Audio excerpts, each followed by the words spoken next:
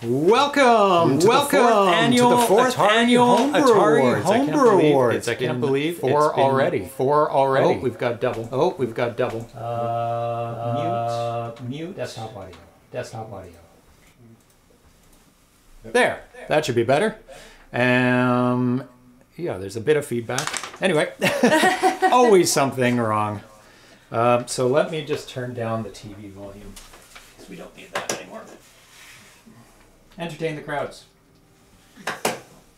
Stadium echo, yeah. Stadium echo, yeah, it's in effect. Hello. So, my name is James O'Brien, this is Tanya O'Brien, and Darcy will be joining us shortly for presenting the awards as well. So, we are presenting the awards for all the games that were made through 2021 for the following systems: Atari 2600, 5200, 7800, 8-bit, and now Atari Lynx as well.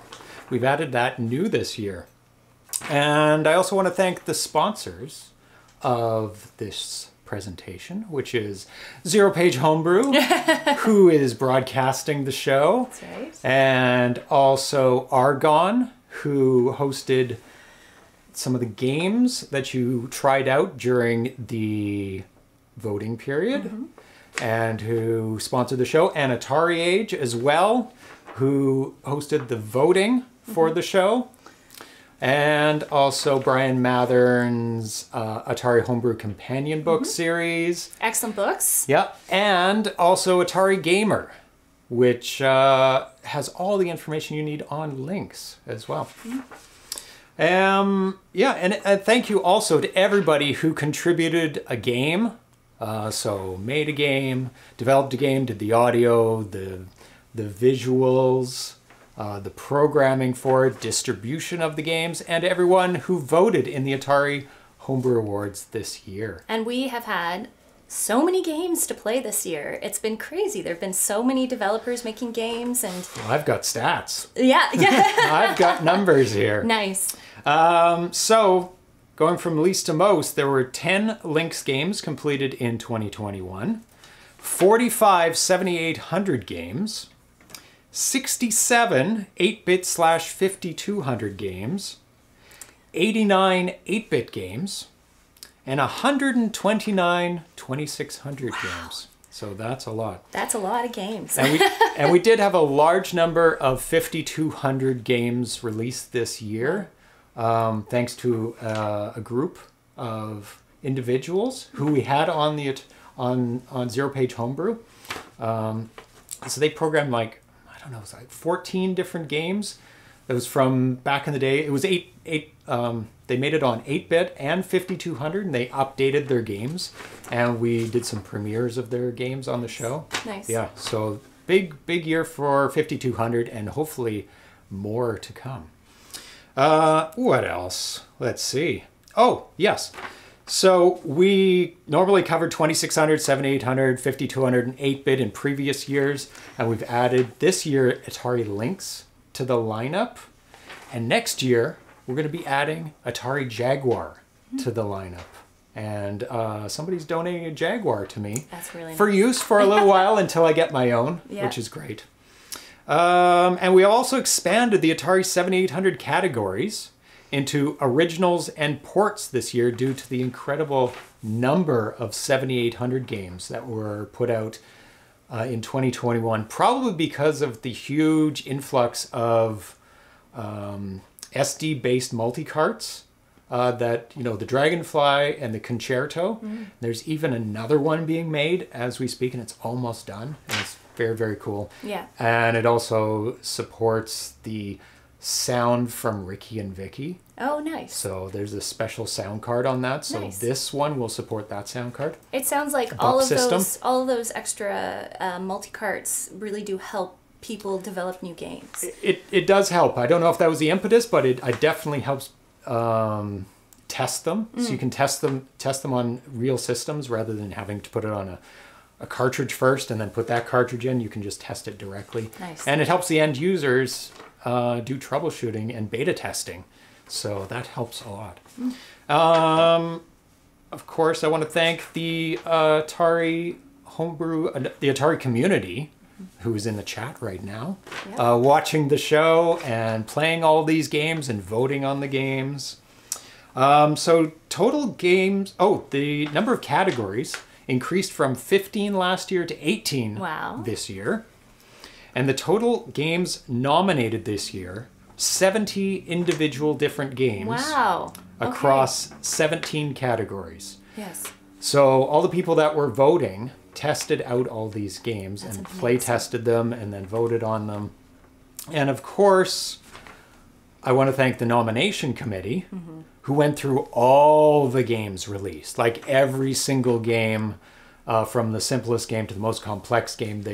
They play tested hundreds of games to narrow them down for the voters to just get 6 per category. To get 6 nominees, because, when you vote, you don't want to be voting on 100 games. That's too intimidating, so yeah. Any complaints from the chat about any problems? Or are we good? Anybody see anything? I haven't been paying attention. If there's any problems, please shout them out. No, it's fine. Okay. Really loud. Yeah, really loud through capital letters in the chat. Sounds and looks good. Excellent. Thank you. That's what we want to hear. We worked hard on it. So why is missing the names of you? Oh, names of us? Of you guys. Oh, sorry. I'm James. This is Tanya. We'll keep reminding you. Names are irrelevant. So, we're going to be taking a look at the work-in-progress games first, specifically from Atari 2600 Best Work-in-Progress Original. So if Chris can cue that up. Number 1, excellent. So here are the nominees for Atari 2600 Best Work-in-Progress Original. Atari 2600 Best Work-in-Progress Homebrew Original. Canonica.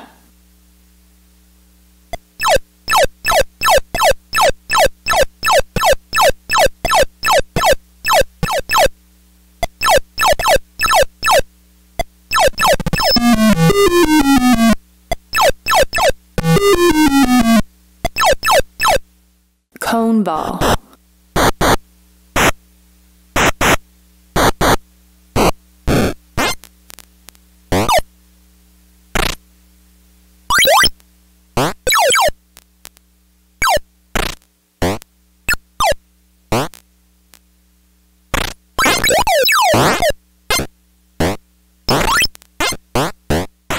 Dragon Defense 2021.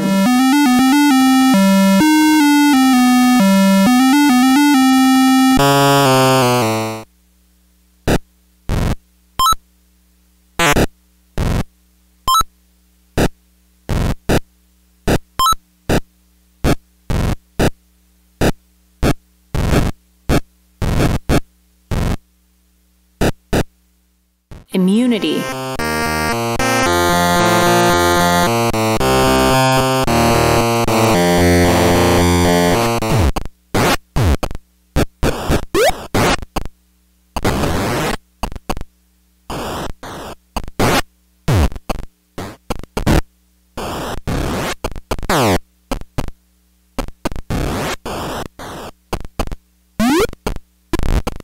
Robot said.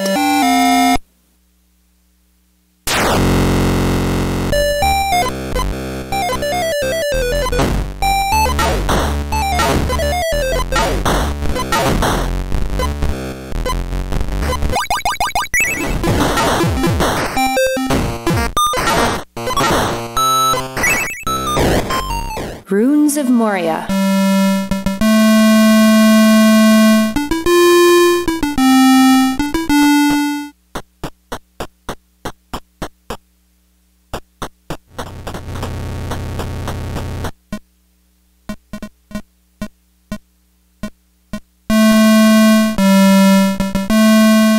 Tober's Nightmare.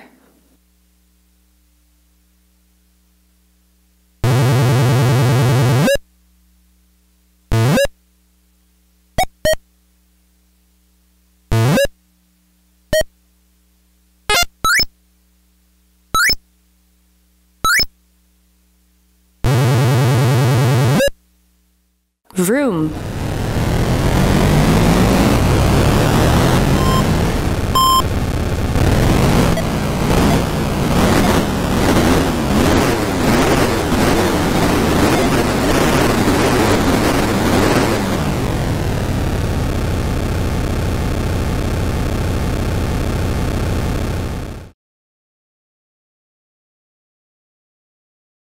Transition.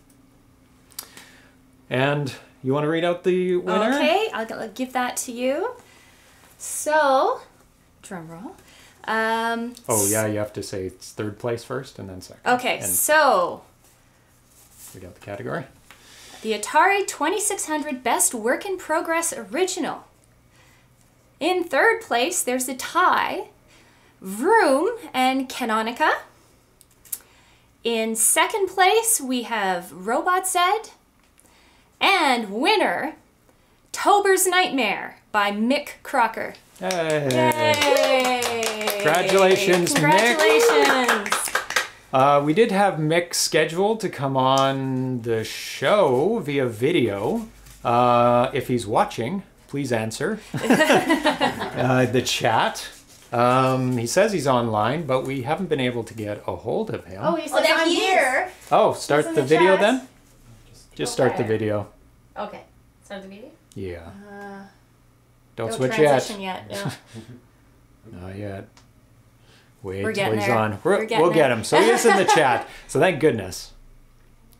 And so we're just calling him now. So Mick, I saw you in the chat. So answer your call. Am I calling him? Yeah. Yeah. Okay. Ringing. Yeah. Pick up. Pick up. Pick up. Mick. Mick. Mick. Pick up your phone. Do you need the Or- earpiece? Sorry. Oh, yeah, yeah.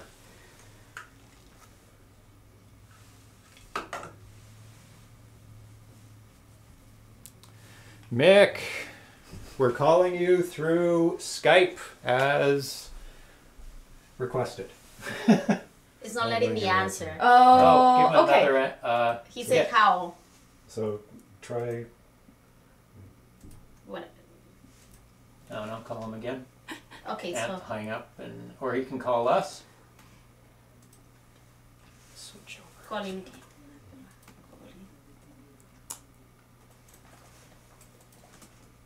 We're getting there. Okay.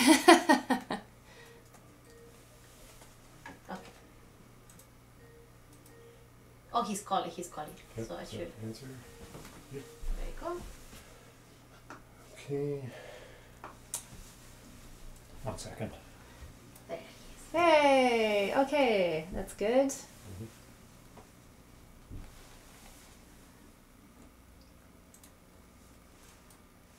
Just getting the Bluetooth ready. 1 second, so we can hear him.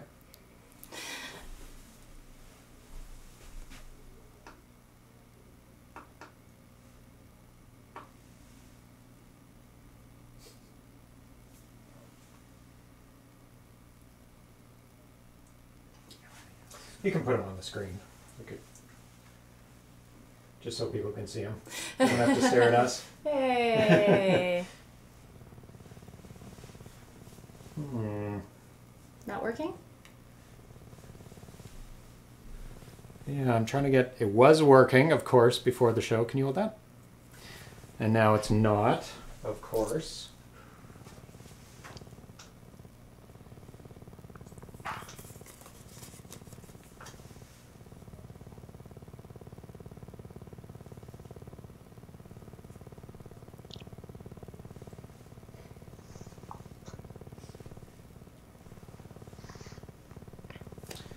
So they should be able to hear you. Mick, can you say Hi. something? Yeah. Can you hear me? Yeah. Can everybody hear him?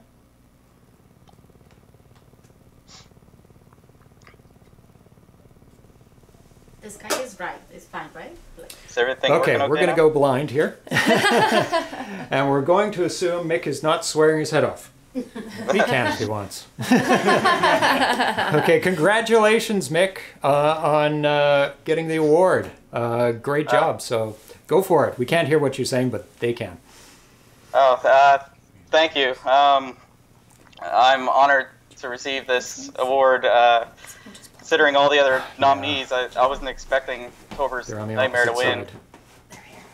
Are they? Oh, nice. Kidding.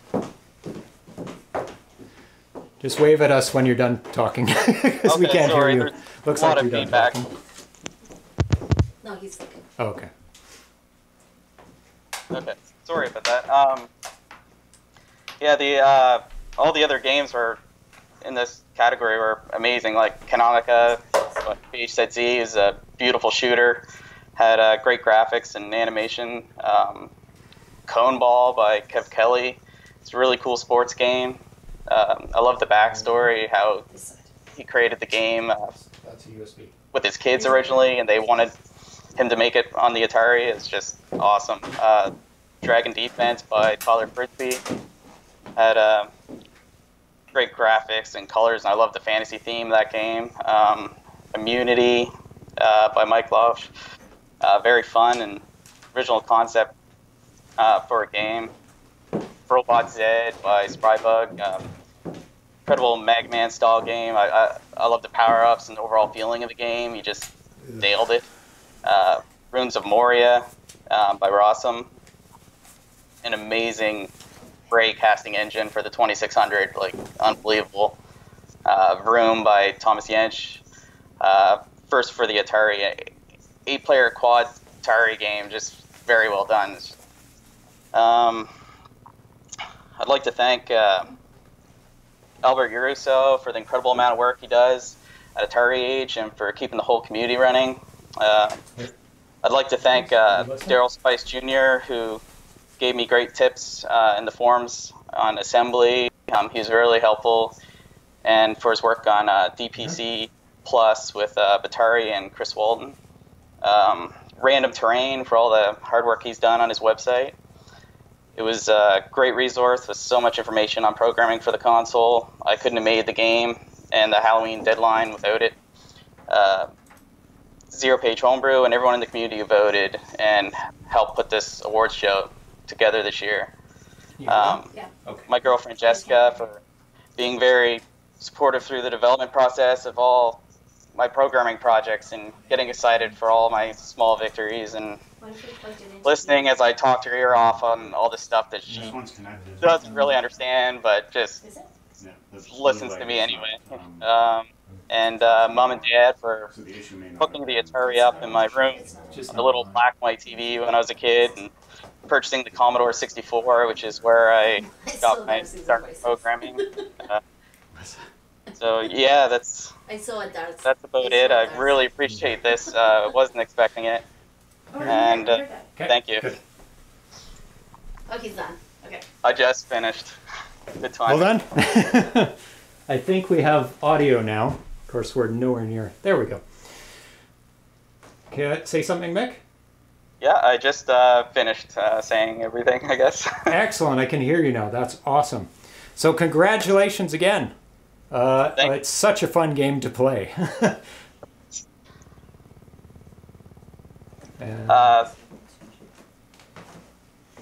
So I think that's it. We're going to go to the next category. So thank you, Mick, for coming on the stream. We got you on. And we will talk with you soon. All right, great. Thank you. Bye-bye. Bye. Yeah, these headphone things are not working. We need to get the Bluetooth working. Okay. So let's go to the next category. No, you can still stay. We're not going to switch every time. Sorry. Oh, Darcy, come back. Come back now. You're already here. It's too late. It's too late. Can't send Darcy away. Welcome, Darcy! So the next category is Atari 2600 Best Work in Progress Port. So a port is defined as something that came from another system or remade again. It had to get on a ship and travel from one area or system to another area or system. Port. Yeah, and then the ships go into a port. Yeah. Oh, that's a wrong port. That's right. Oh. Talking about video game ports. Okay, whatever. Yeah, so this is a game that's been remade from another system or another developer. And so this is the Atari 2600 Best Work in Progress port. And here are the nominees. If you've got it queued up, here are the nominees. Atari 2600 Best Work in Progress Homebrew Port. 1942.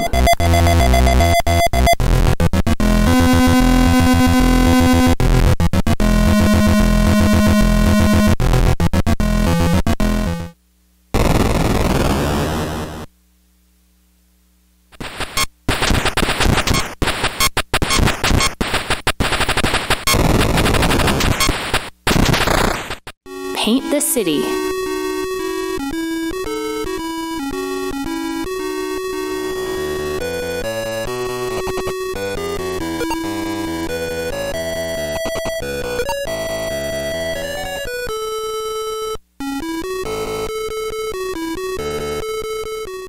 Kicks.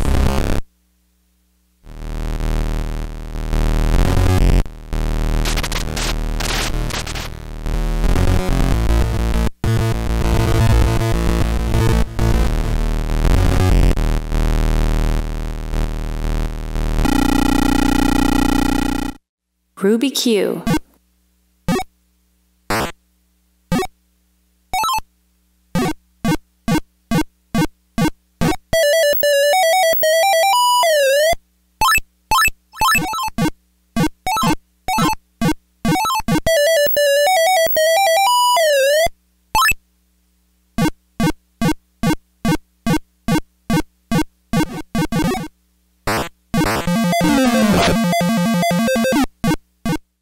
Tomahawk 777.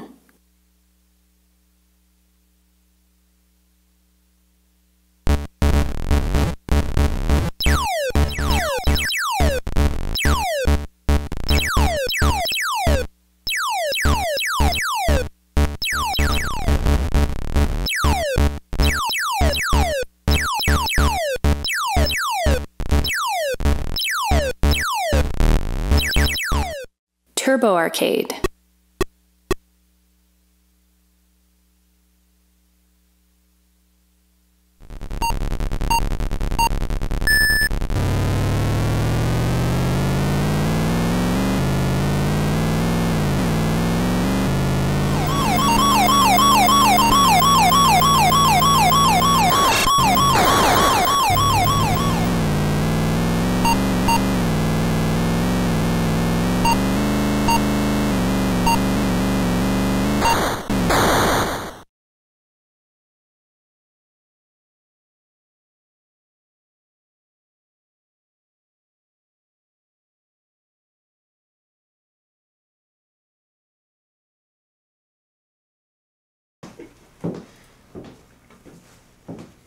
See, you have to accept him in the room? They let me touch the controls and everything just went bizarre. Sorry about that. Wait in a room or they can automatically come in? They should automatically connect up.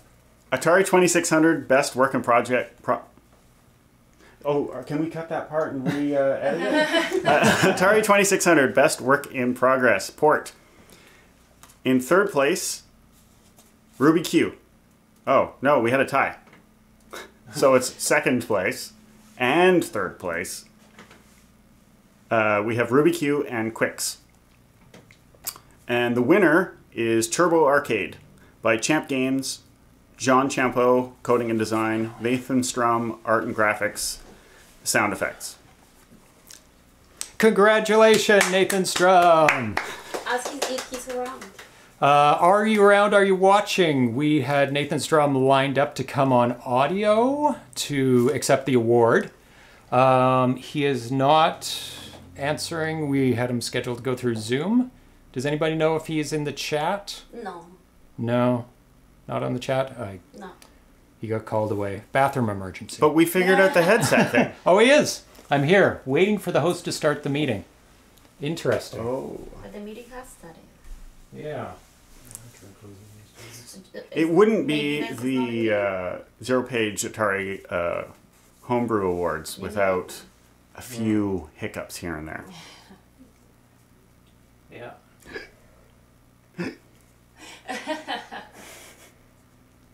We could dance. Should be going. Try and reconnect again to us. I don't know if they can even see me dancing, but is Uh, this being wasted? They can see your upper half of dancing. That's for the You best. can't see the fancy footwork. No. You have to assume Darcy's doing a very good dance. It here. is very good. No one could have done it better than I am currently doing it. I'm gonna check.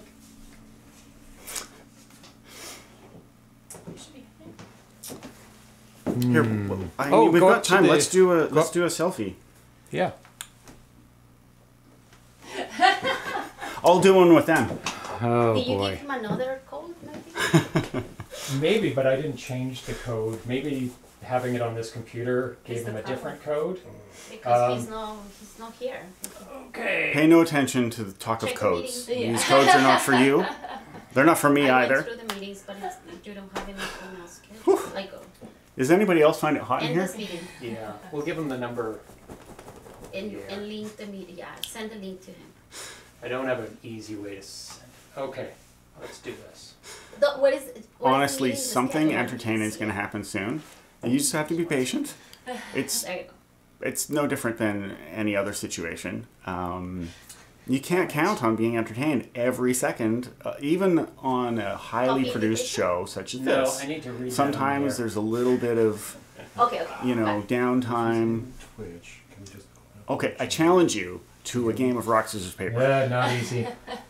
1, 2, Okay. 3. We're going to read out the meeting ID to you, Nathan. So only Nathan connect. What? Can you read it out to me, Gio? 546 546 411 411 9317. 9317. Because we'll just change it after, so it doesn't even matter. Nice try, other people in the chat. Okay, so start the meeting. We do want to talk to Nathan. Call from Don Wilson. That's not who we're looking for. That's the wrong person. Call from Hang Don up. Wilson. I did. You didn't. Call from Don Wilson. Call from Don Wilson. Waiting for Nathan. Did you get the number, Nathan? He's asking for it one more time. Oh, Nathan. Okay, what is it, Gio? Nobody typed it? No, nobody? Okay, one second. Now your credit card. Now we're going to run over time. Oh. That's okay. 546 546 411 411 9317. 9317.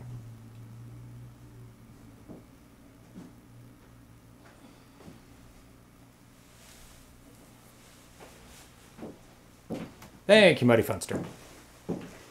Oh, we should have brought the cat on a long time ago. know. Yeah, he's the entertaining one. Yeah. Go. It's much more So entertaining than Atari us. is here to say hello,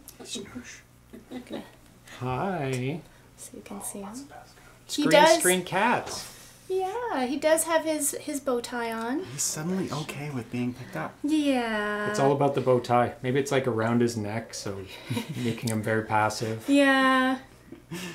Oh, so Atari says congratulations. This is the translation. Congratulations. Okay, so there should be a passcode there. Show meeting invitation. There you go. Passcode is Z, 01 Z01, N N, capital L, I think. capital L, X. lowercase x. There you go. Check out that L. Is that That's an an L? L. Yeah, That's it an is L. an L. We're almost there. Yay, yay. One Here. step closer. Oh, That's- he's coming. Okay. Woo. Okay, so now I need to return to meeting. There you go. Here I am. Oh, we've got a little bug thing. Excellent. Let's switch over to him. Oh, sorry. Nathan. Nathan. Oh, Nathan. Nathan. We can't read your lips.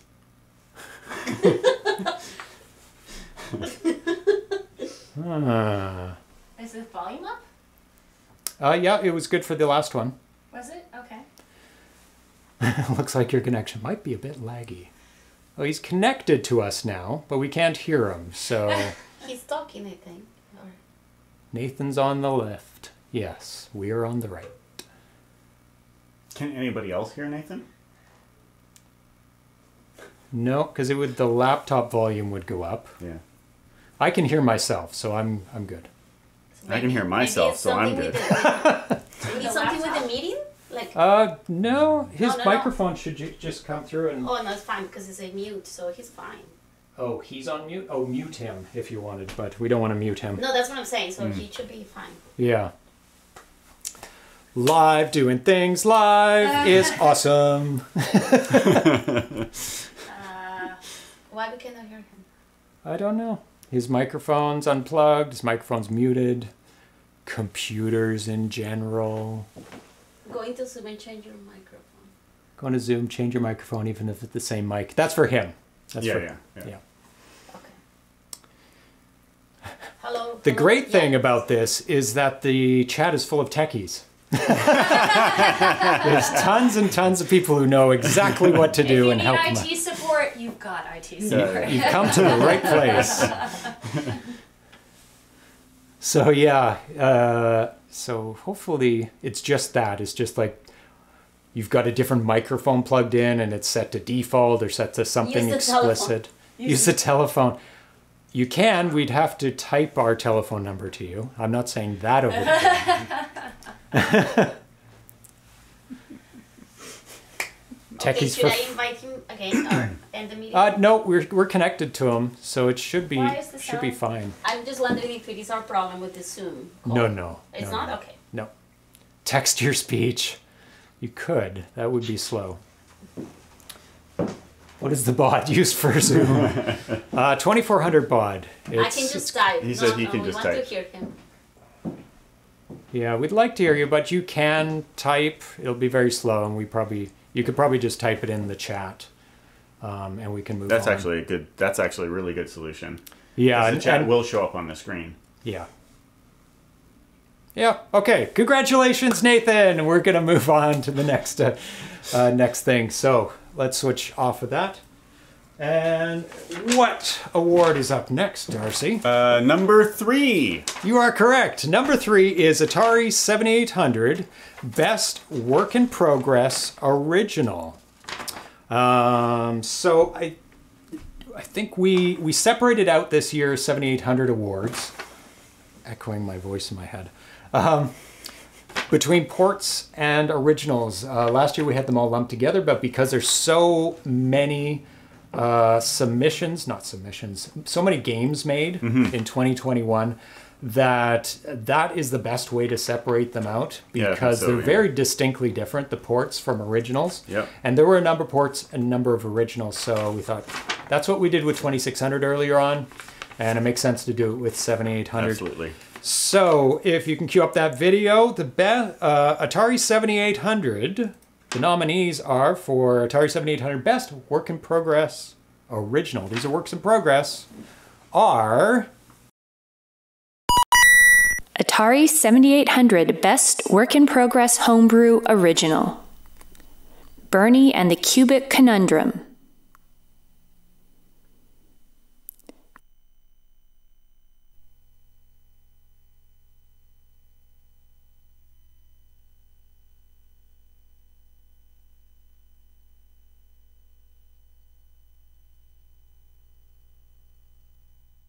Cannon in D. D for defense.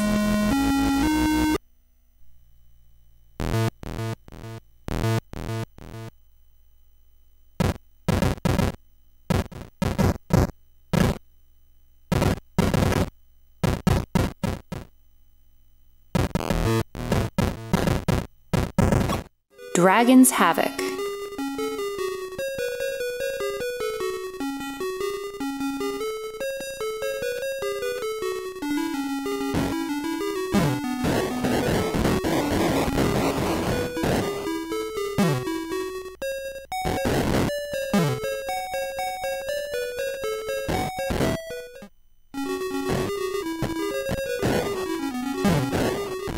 Night Guy Quest for Something.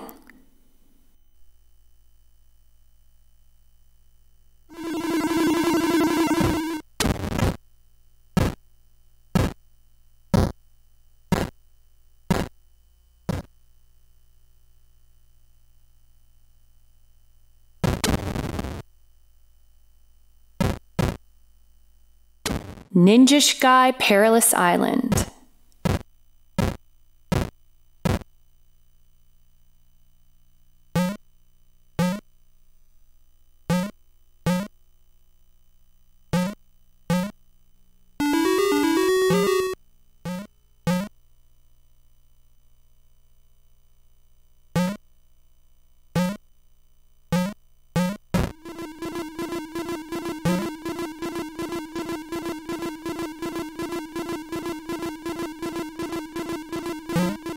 Space Peril.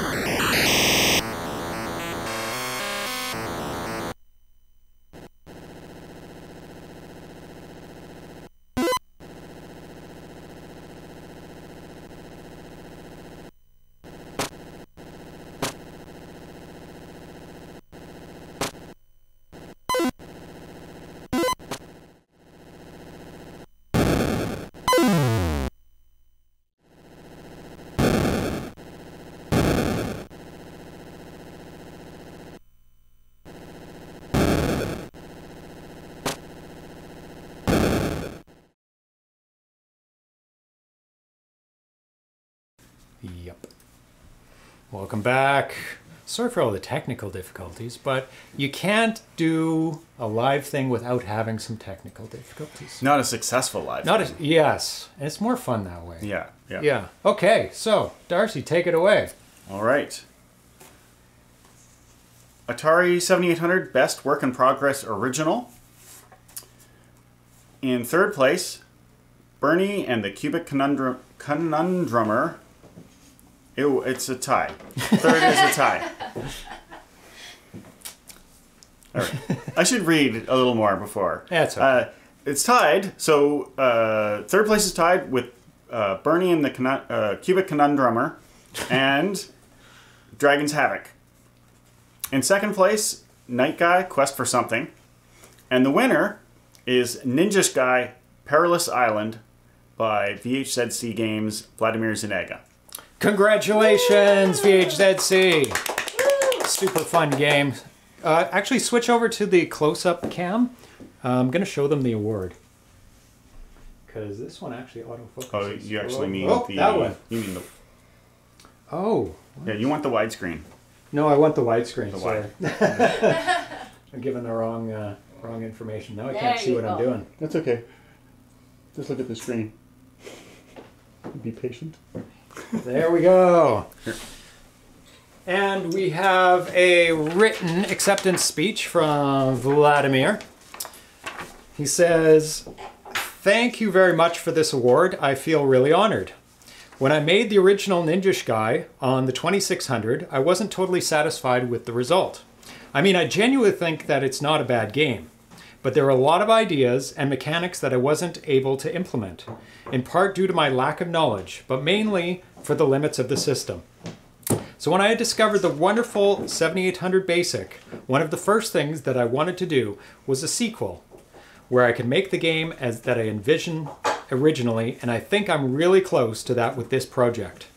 And now this award makes me feel more convinced to complete it. So congratulations, VHZC. If you haven't played that game or any of the nominated games, definitely go out and download them because there's a lot of good games. I saw a lot of remarks when people were playing through them. It's like, oh wow, I haven't played this game before. This is really, really good. So it's kind of a nice list of games if you haven't tried out, go and download them and play through them. So let's see what's coming up next. It's the counterpart for that, the Atari 7800 Best Work in Progress port. So this is a work in progress, so it's not done, just like the last game, but it's also a port at the same time. So we've split the 7800 into 4 categories based on original and port, and work in progress and completed. So this one is Atari 7800 Best Work in Progress port And here are the nominees for that. Atari 7800 Best Work in Progress Homebrew Port. Arkanoid.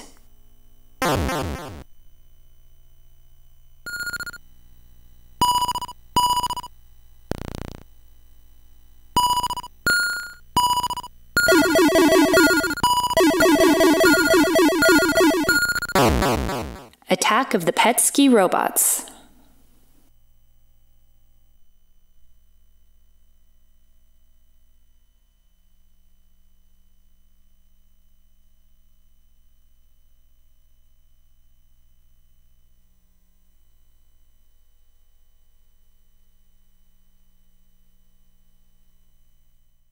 Ghosts and Goblins.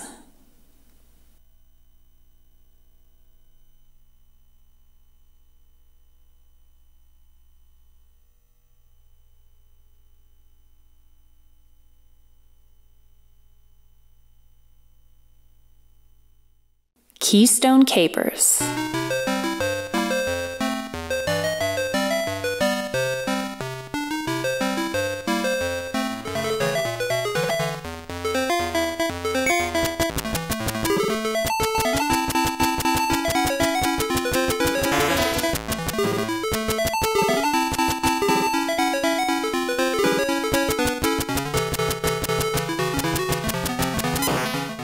Mario Brothers.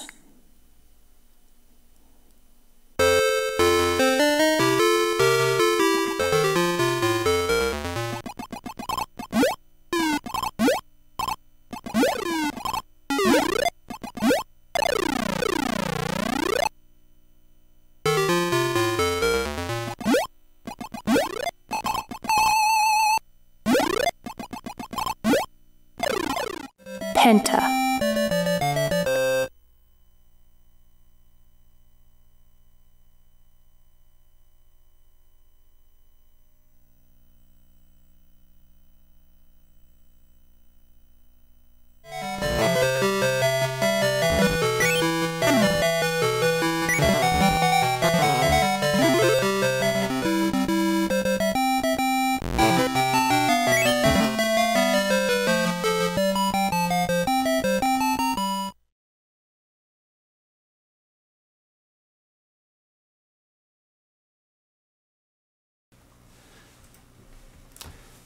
Okay, let's find out. All right, so I'll hold that. this. So, just to confirm, I have the right one. Atari 7800 Best Work in Progress Port. Sounds about right. Yep. Yes. And in third place, Attack of the Petsky Robots. And in second place, Ghosts and Goblins. And winner, Keystone Capers by Muddy Vision, Lewis Hill, Bobby Clark, Matt Smith, and Bethany Hill. Woo! Congratulations! Let's go over to Lewis Hill, Muddy Funster. Yay, congratulations! Welcome to the show. That's just awesome. Thank you so much. Keystone Caper started off as just a bit of an experiment. It was a bit of a wild programming deviation. I've been doing some playing through on some of the old 2600 games, and then I got to thinking, what if we could do a 7800 version of this? How would it look? And then one thing led to another, and I had a tech demo, and I let a few of the guys take a look at it, and they were giving me suggestions and things, and it went from there. Really, it all came together quite quick. I would like to say a really big thank you to Bobby for doing some more absolutely cracking tunes for the game, some original mixes of the ragtime tunes and music, which were really good. And also to Bethany, my daughter Bethany Hill, she did some extra artwork for the game over screen and things like that, just to give it some original flair for the conversion. And I'd also like to say a big thank you, James, to you and to Tanya and the team for for the stream every week and putting on the awards and you know, bringing the different parts of the community into that, whether it's 7800, 2600 or whatever, and also Al and all the other sponsors. That's the word I'm looking for supporting all the homebrewers. And I do want to say as well, the field in this category was amazing. Every one of those games would have made a worthy winner without a shadow of a doubt. And I'm really humbled and really surprised. The community gave me their votes, and I'm really happy for that. And I would say a big thank you to everyone who voted. Yeah, it was a very crowded field. 7,800 homebrews have really stepped up their game. It's just amazing. It's a golden age, I think, for the 7,800. And 100%. Tanya made the comment at the very start with the about the SD cards becoming available, and I think that was a game changer. Right. That alongside Matt Smith's Atari Dev Studio to bring right. all of those the dev tools together. With people like Mike and Matt in the background to give you help and advice and coaching as well. It's a fantastic time to work on the platform. Yeah, 100% agree. Yeah, so congratulations. Excellent job on the game. And yeah, great stuff. Yeah. So thanks. Thank you. For Thank you, everyone. Thank you. In. Talk to you later. Yeah. So I think we're going to be talking with Al Yarusso now from AtariAge, who is a sponsor of the 4th annual Atari Homebrew Awards and has since from the beginning. I can't believe it's 4 years now.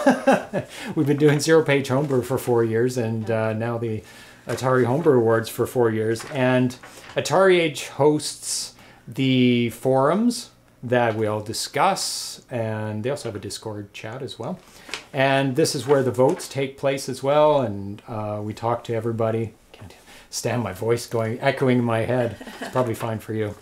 And so AtariAge has been a massive, massive help in being the place to coordinate everything that brings the community together. Yeah.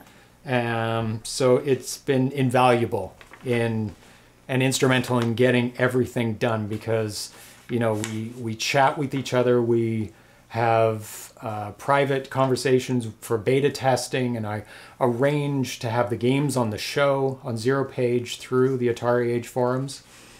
How's it going over there?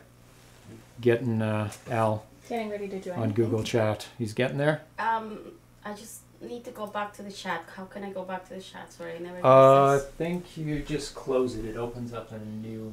Oh, let me see. I never use this Google Chat thing. I want to go back to the chat so I can find him.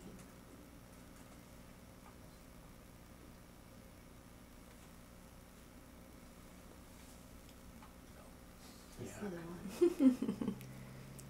Getting it hooked up.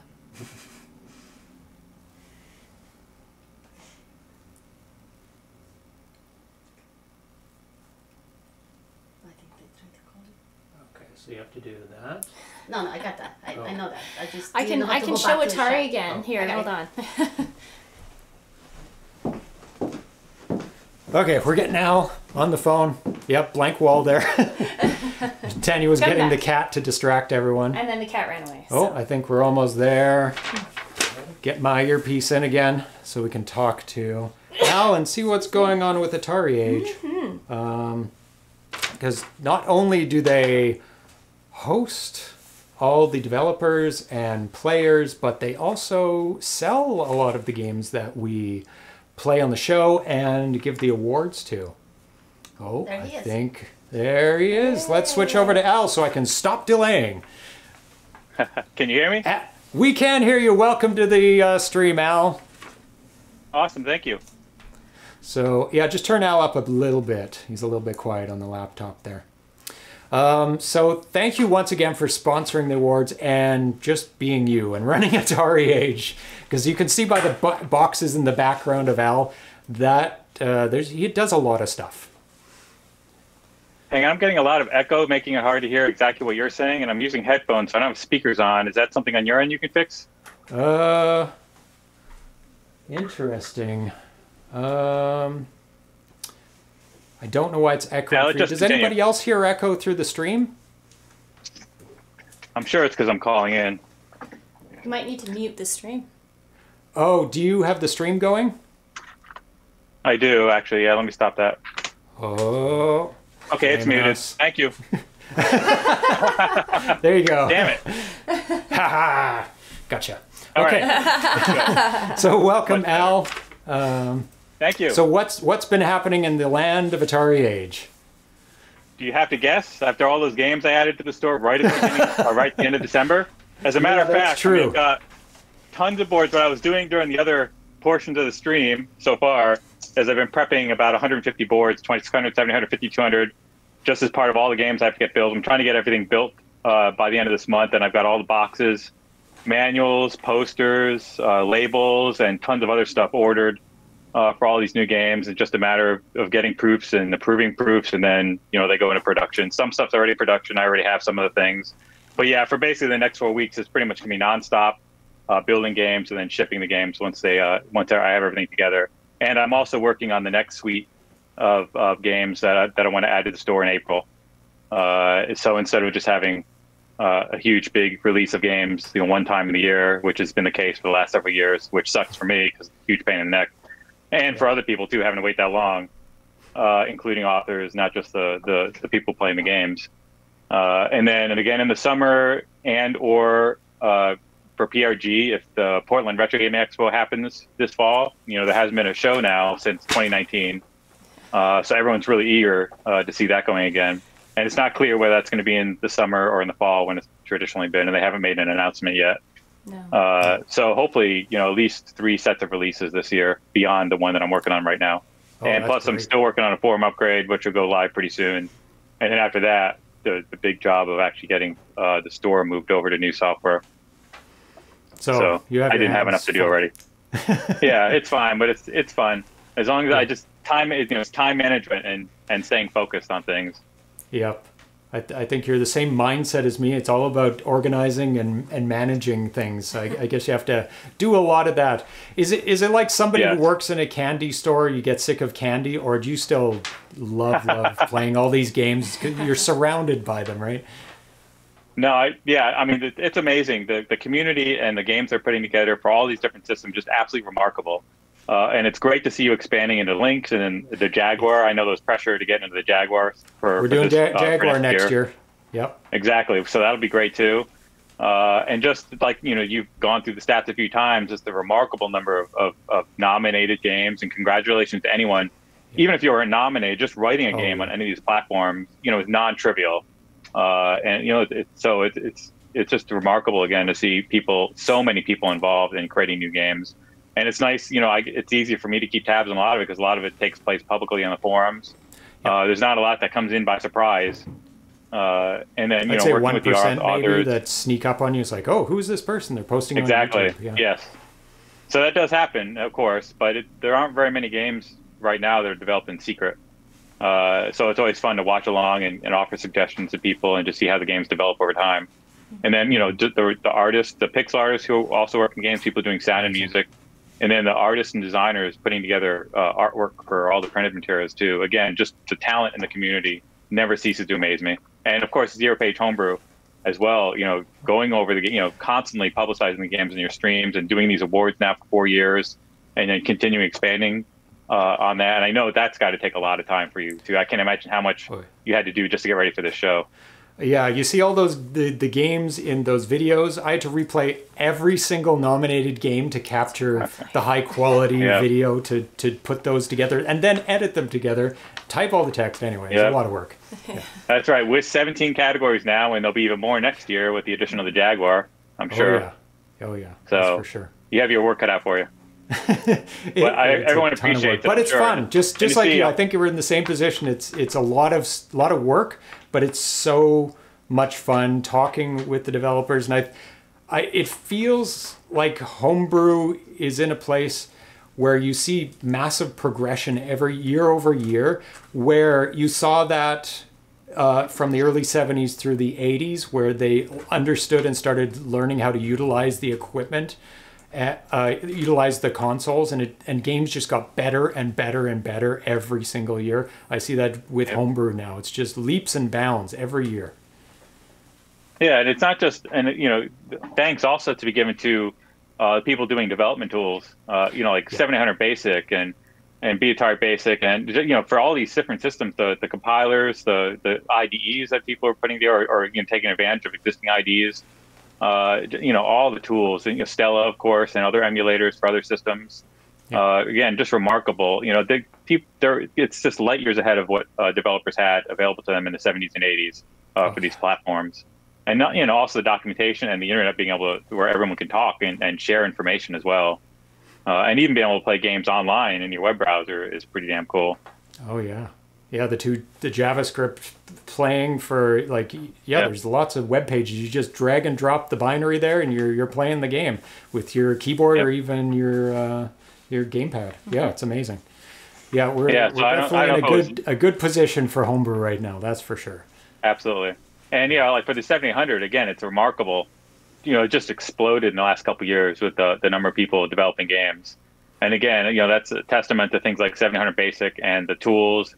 And of course, like you said, the flash carts now being available for the 700 make it a lot easier to iterate when doing development.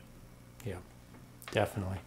So thank you once again for sponsoring the Atari Homebrew Awards and making AtariAge a place for everybody to gather together and share ideas and make amazing homebrew. Thank you, and thank you. You know, it wouldn't be anything at all without people actually visiting the site. And contributing, you know, to the forums, especially, which is the busiest part of the site. And, you know, the amount of development activity in the forums is just really remarkable. And I really love seeing that. And thank you, you know, for hosting these awards and bringing everyone together for events like this. It's great to see. Yeah, it's a lot of fun. And it's great to, you know, give recognition to all these amazing developers and artists, like you said, and musicians that all contribute. And the artists for the box art, too. Yeah, everybody that contributes to the game. You can't forget all these people. They all put in work to make this game arrive at your door, including Al. He ships it out. So thank you very much, Al, and we'll talk with you online soon. Thank you. Talk to you soon. Yep, bye-bye. So it looks like things are going a little bit smoother now, thankfully. We're getting people online. You know, we can talk with them now. It's amazing technology. Knock on wood. Come on. Knock on the wood over here. Yeah, I was going to say, don't speak too soon. Yeah, things can still go wrong. Hold on, people. So the next category up, we're going back to 2600 games now. This next two awards are in the under 4K category. And we separated out the under 4K a couple of years ago to honor those people who squish those bytes down and find those extra little bits everywhere they can to make super fun games in small packages. And 4K was chosen because it was a natural cutoff point for back in the day. There were 2K and then quickly went to 4K for a long time. And it relates to bank switching and stuff like that, to other technical things. So we thought we'd honor those people who make small games fun. And it's unbelievable what people have been squeezing out of 4K. And so we're going to take a look at some of those games right now. So this category is Atari 2600, Best Homebrew, under 4K, 4K and under, sorry, 4K and under, Original. And here are the nominees. Atari 2600 Best Homebrew 4K and Under Original. Alien Exterminator.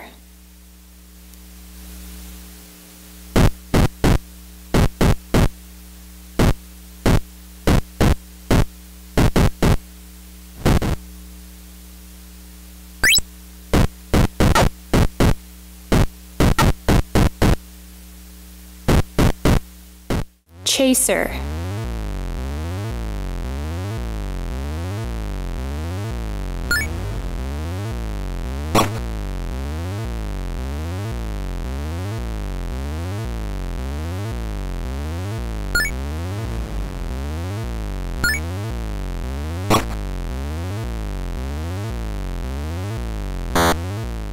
Hellway.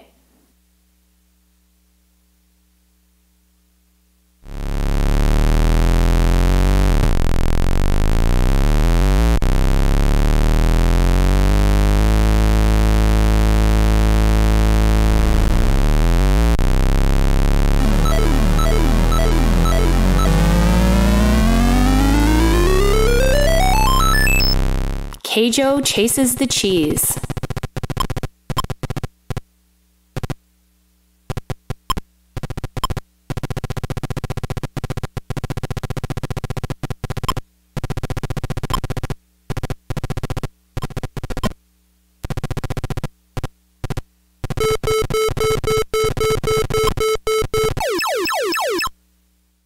Legendary Spear.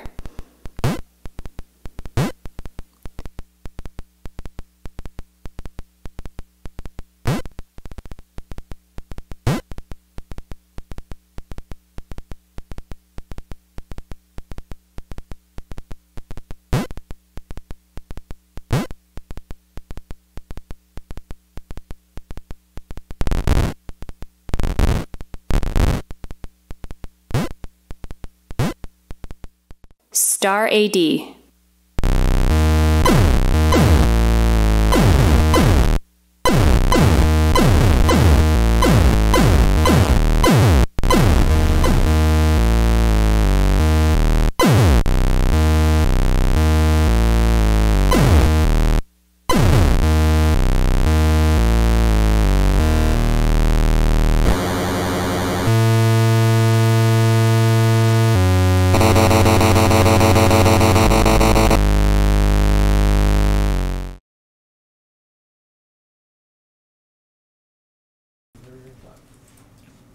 Now we're back.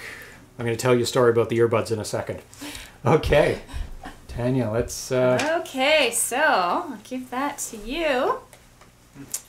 So... No, it's this one. Again, Atari 2600 Best Homebrew 4K and under original. So in third place, we have Alien Exterminator. And Yay! yeah, thank you. In second place, Hellway. And winner, Keijo Chases the Cheese by Red Button Games, Leonardo Santiago. Congratulations, Leonardo! Congratulations! Clap, clap, clap, clap. The chat's typing clap, clap, clap, clap. So I've got a written statement from Leonardo Santiago for his win on Keijo Chases the Cheese. I'm so happy to receive this award. I didn't believe Keijo could win, as there were great competitors in the same category. I have to thank all the voters. The game concept was born in September of 2020, and in a few days the kernel became playable. At that time I was working on another game, and this was just a tiny one, but with a lot of potential. The real challenge for me came when I decided to keep it to just 4K, as the original games were back in the day, like I was saying. And for that, I had to learn how to adapt and shrink my code. I can say that Keijo woke up in me a desire to learn more about the Atari 2600 architecture and its assembly language. Thank you, Keijo. I would like to thank everybody who supported me during the development, especially my wife, Gisele, my daughter Alice, my sister Fabiana, and my friends Leonardo, Camera, and Claudia Maria. I would also like to thank all of the AtariAge community, both of you, James and Tanya, and Darcy, Zero Page Homebrew, and all the sponsors and everyone who voted for Keijo Chases the Cheese.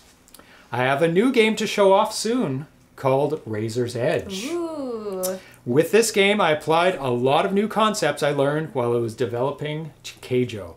Thank you again, Leonardo Santiago. So, Congrats. thank you so much. Congrats, Leo. And for those of you who don't know, Keijo sounds like cheese in Portuguese. Yes. So that's a play on words. So cheese chases the cheese.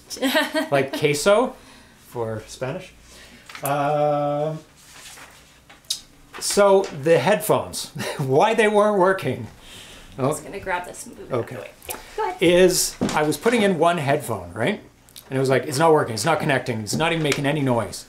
And I was trying, as you saw. And so Darcy decided to like try out the other headphone. It's like, oh, that one must be dead, out of battery, something's wrong. And when he took out the other headphone out of the cradle that he charged, he's like, it worked. So it wasn't that that one was dead, is that they both disconnect unless you have both out. Which the moral of the story is don't buy cheap earbuds. Yeah, because the cheap earbuds assume you never listen in mono, which Yeah. kind of makes sense, but still, don't limit it. Anyway, okay, so we're going to go on the counterpart for the Atari 2600 Best Homebrew 4K and under, but this time it's ports. So here are the nominees for Atari 2600 Best Homebrew 4K and under port. Atari 2600 Best Homebrew 4K and under port. Dodge It.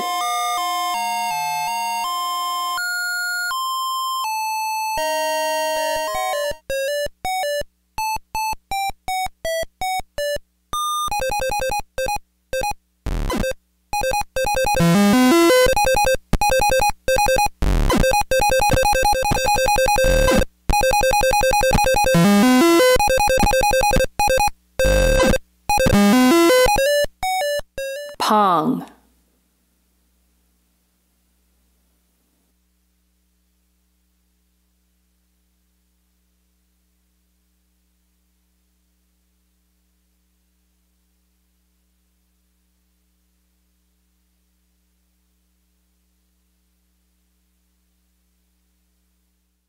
Soul of the Beast.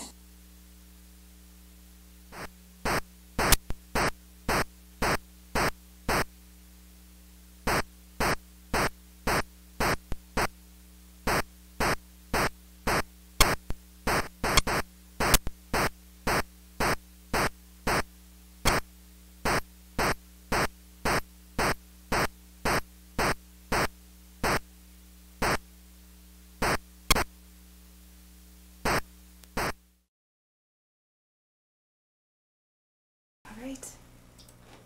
Now we're back Hey. with the winner. Yes, okay. Oh, there I'll we give go. that back to you. So again, Atari 2600 Best Homebrew 4K and under port. And in third place, we have Pong.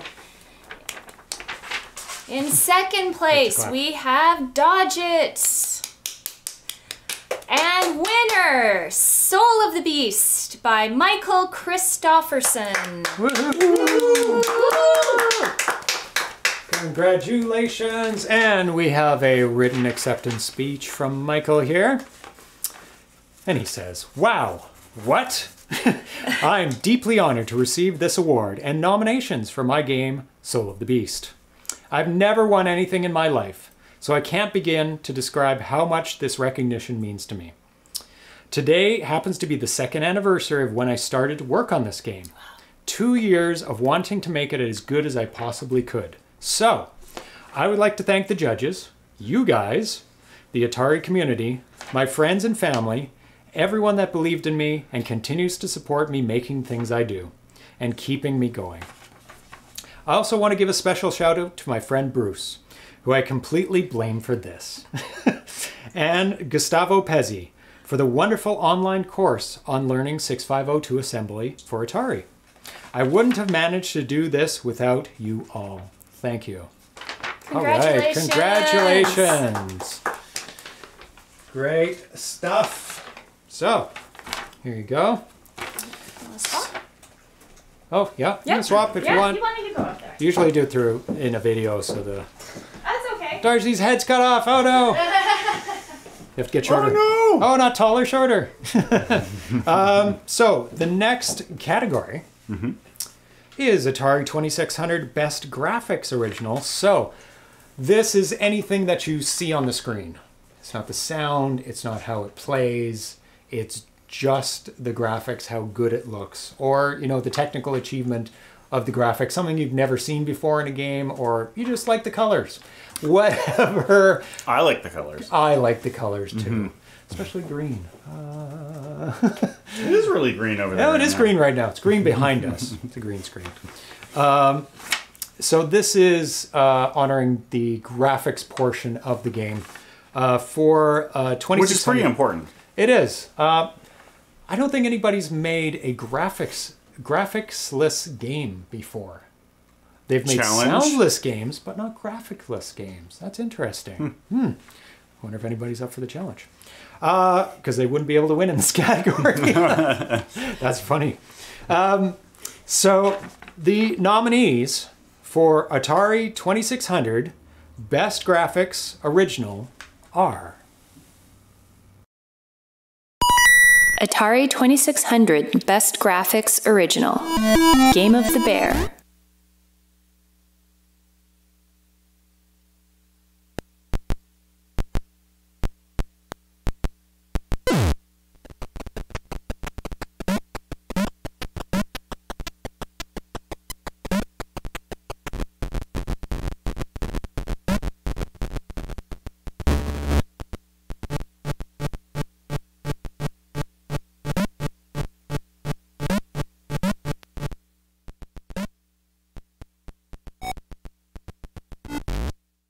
Kung Fu Combat 2.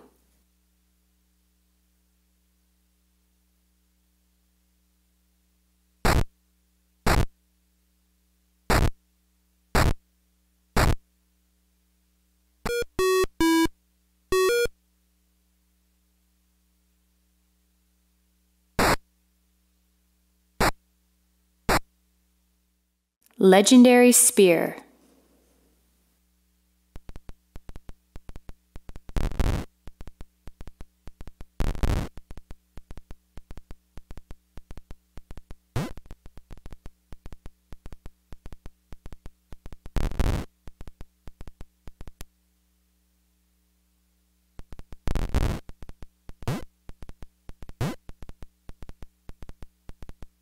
Slide Boy in Mazeland.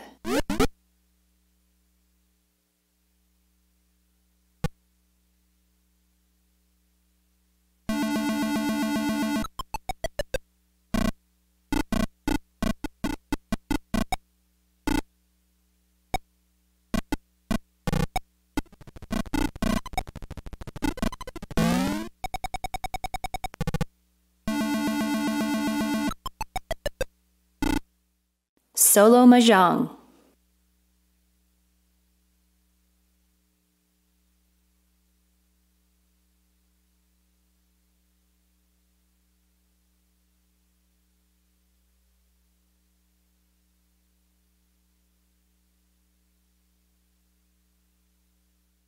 Zark Stars.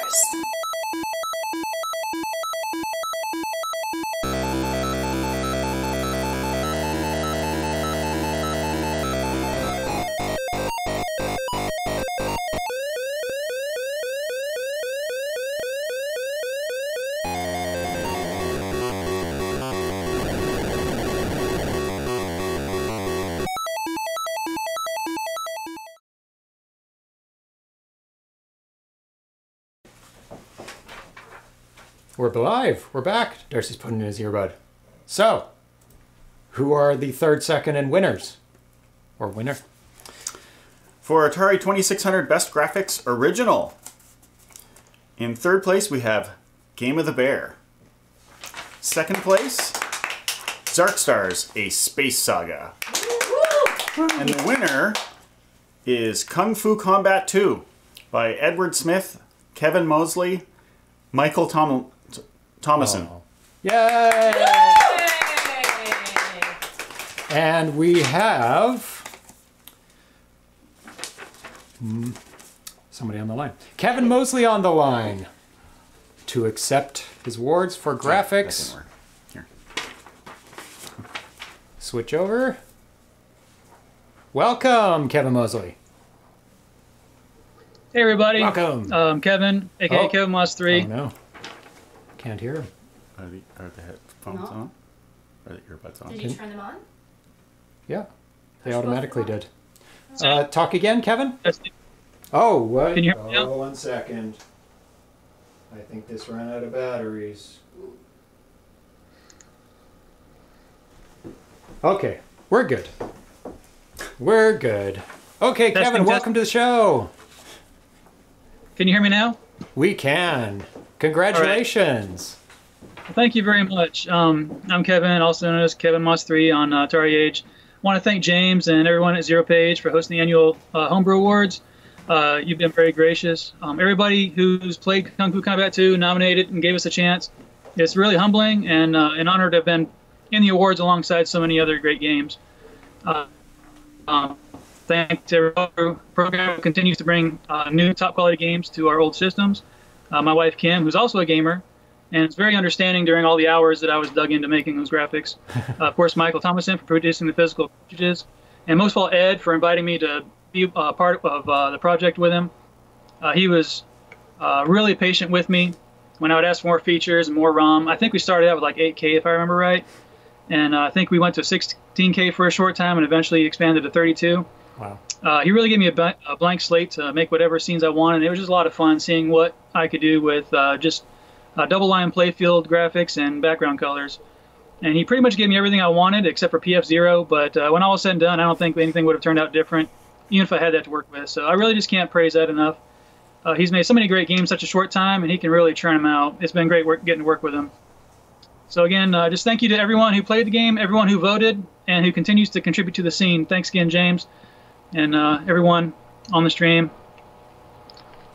So congratulations. Yeah, the playfield graphics that you achieved on this game is absolutely incredible. Some of the best playfield graphics I've ever seen. Thanks a lot. And we also have a statement from Edward Smith, the developer of the game. Hi everybody, it was such a pleasant surprise to learn that Kung Fu Combat 2 had been noticed and appreciated enough to be nominated for this award. It is unexpected and super exciting that it won. I would like to thank the folks at Zero Page Homebrew for giving attention to my games. Thanks also goes to Michael Thomason at Good Deal Games for supporting my projects. I should also thank Albert at AtariAge for maintaining a platform for people like me to share our games. And to all those who have played the games, provided valuable feedback, and answered my programming questions, you are much appreciated. Finally, credit for this award goes to Kevin Mosley for being the main reason that the graphics for the game stand out. He is a true artist with 2600 graphics and blew me away with what he could create within the limitations of my programming abilities. Thanks again, Edward Smith. So congratulations to both of you. Outstanding work. Thank you so much. And see you online.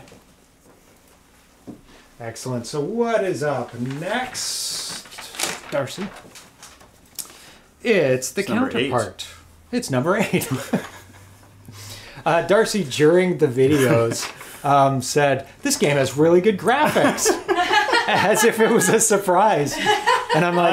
unironically. Just unironically. Like, wow, yeah, these are really good graphics. And I'm like, yeah, it's the best graphics category. So funny. So it's another audio, Zoom audio thing. And are we gonna have the same issue? It's the same person though. Oh, Nathan. We'll try again. It might be different. So hopefully it'll be good this time.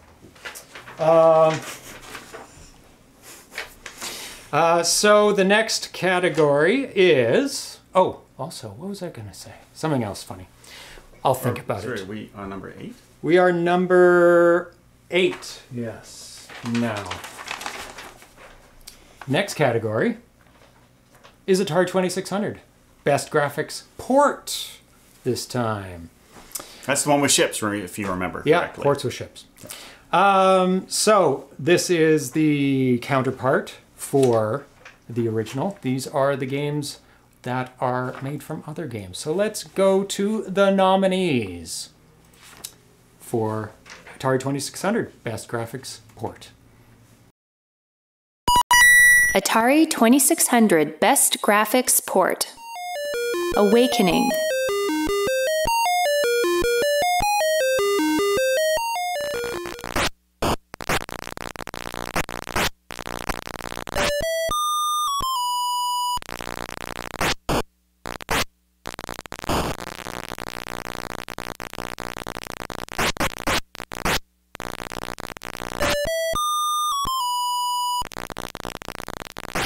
Dodge it.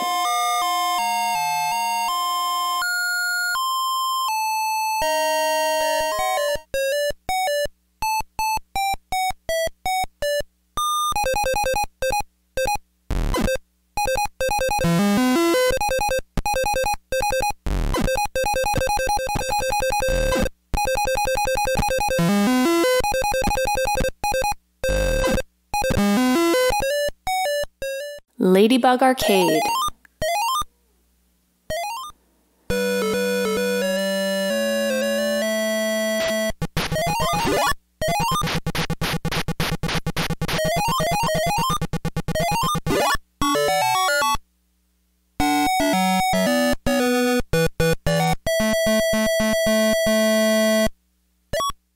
Robot War 2684.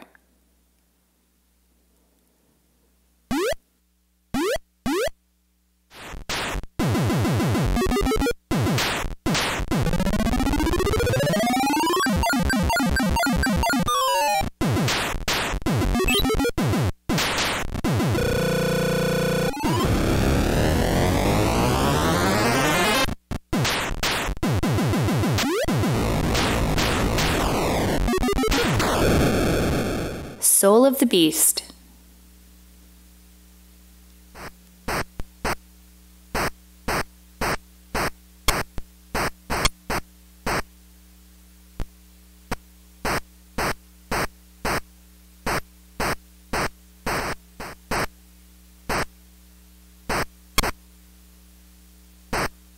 Square Raid.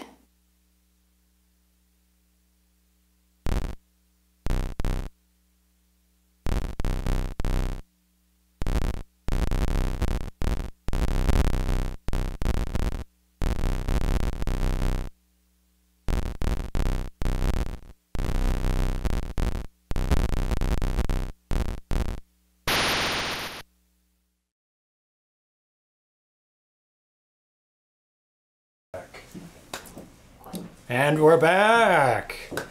So, let's see who came in third and second. Oh, that's right. And Atari first. 2600 Best Graphics Port. In third place, we have Soul of the Beast. Yay! In second place, Ladybug Arcade. And the winner is Robot War 2684 by Champ Games, Jean Champeau, Nathan Strum, David Brown, John Champeau, and David Exton. Congrats! So, if Nathan Strum could connect on Zoom again using the same information, we're going to text you through Zoom my phone number so that we can do it over the phone because Zoom is not cooperating. So congratulations. Passcode, it's the same one. So anybody have the passcode from last time? Or Nathan have the passcode from last time? We'll give it out again if you guys don't have it. Oh, my hair's getting all greasy. It's from the hot lights. We will get Nathan on, though. We will. We will. And he has to give both speeches. Oh, in the meantime, Nathan has lost the passcode. Okay. And nobody else has it. Can you read it out again? I have to leave Zoom and That's fine. leave the meeting, sorry. That's fine. So I know the videos are coming in very loud. And the reason for that is they are pre-recorded and we can't set the volume before we change over to them. So the they're... passcode Okay. Z Z 01 01 N N capital L capital L X. S. X. X, not S. X at the end. No, we can't increase our volume. We're at max volume for our microphone and for the guests. So here's our dilemma. Should we try if we can? Oh, he's connected. So He's muted. Tell him to mute. Yeah, try and unmute. It says you're muted. That's probably why. So Oh, now he's good. So can we hear you, Nathan? Oh, switch over to him. Nathan? Nathan? No? No? Bueller? But as promised, we have him connected. So, yeah, we did connect him. So switch back to us. Okay. So if you can type in the phone number to him. What? Mine. Do you memorize it? No one memorizes See, phone numbers anymore. when within an award show like this, we're more careful about phone numbers than A some little other bit things. more careful. Not broadcasting my phone number to infinite possible people. Whoever watches the Twitch stream or YouTube later. Of course, I could cut it out of the YouTube one later. So hopefully Nathan will be able to give us a call here. Yeah, he's going to call. Excellent. Thank you, Nathan. We'll get you on one way or the other. There are various means, you know. The internet was meant to bypass... What was that? What's that saying? The internet is designed to bypass bad routes or something. It's like, oh, something fails, it finds a different route. But anyway, this is not the internet, it's the old phone system. But there we go. Yeah, let's answer it before it says its phone number out. Yeah. Are we on speaker? There we go. Not yet. Nathan, are you on the line? Hello? Hello, Nathan. Welcome. Congratulations on the 2 awards. Glad to finally have you on. Thank you. Can people actually hear me this time? They should be able to. I've got the phone up to the microphone. So congratulations on the 2 awards. Now you can combine the thanks together. Oh, well, okay. Well, first of all, of course, I want to thank John for his incredible programming and being willing to take on a project for like Turbo Arcade, for example, which just stemmed from some discussions we'd had while we were working on the Coleco prototype with Thomas and Dennis. And I threw together a couple of what-if concepts, and however many years later, it's been almost 10 years, I guess, John decided to take it on. And what he ended up doing with the graphics on Turbo was far beyond anything I would have expected, even when I was mocking grids up in Photoshop. And so it's kind of like my dream version of Turbo, because I'd always been disappointed in Coleco's efforts. And it was kind of one of these dream come true things that, somebody's programming a game that I'd suggested. And that happened so rarely on AtariAge. So I'm really grateful to John for taking that on and putting the amount of work that he did into it. And the community's response to it has been just, fantastic.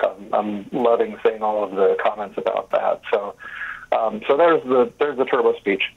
And then as for Robot War, I posted a quick thank you in the chat, but John did an incredible job on the graphics engine with that, just throwing, I think there's well over 100 objects on screen at the same time, which everybody has always said Robotron would be impossible on the 2600, but he pulled it off, especially with his brilliant use of the playfield as, some of the enemies and some of the obstacles, and that really made it all work. And so, full credit to John for developing the graphics engine, because even though the game won for graphics, without that engine, there wouldn't be a Robot War.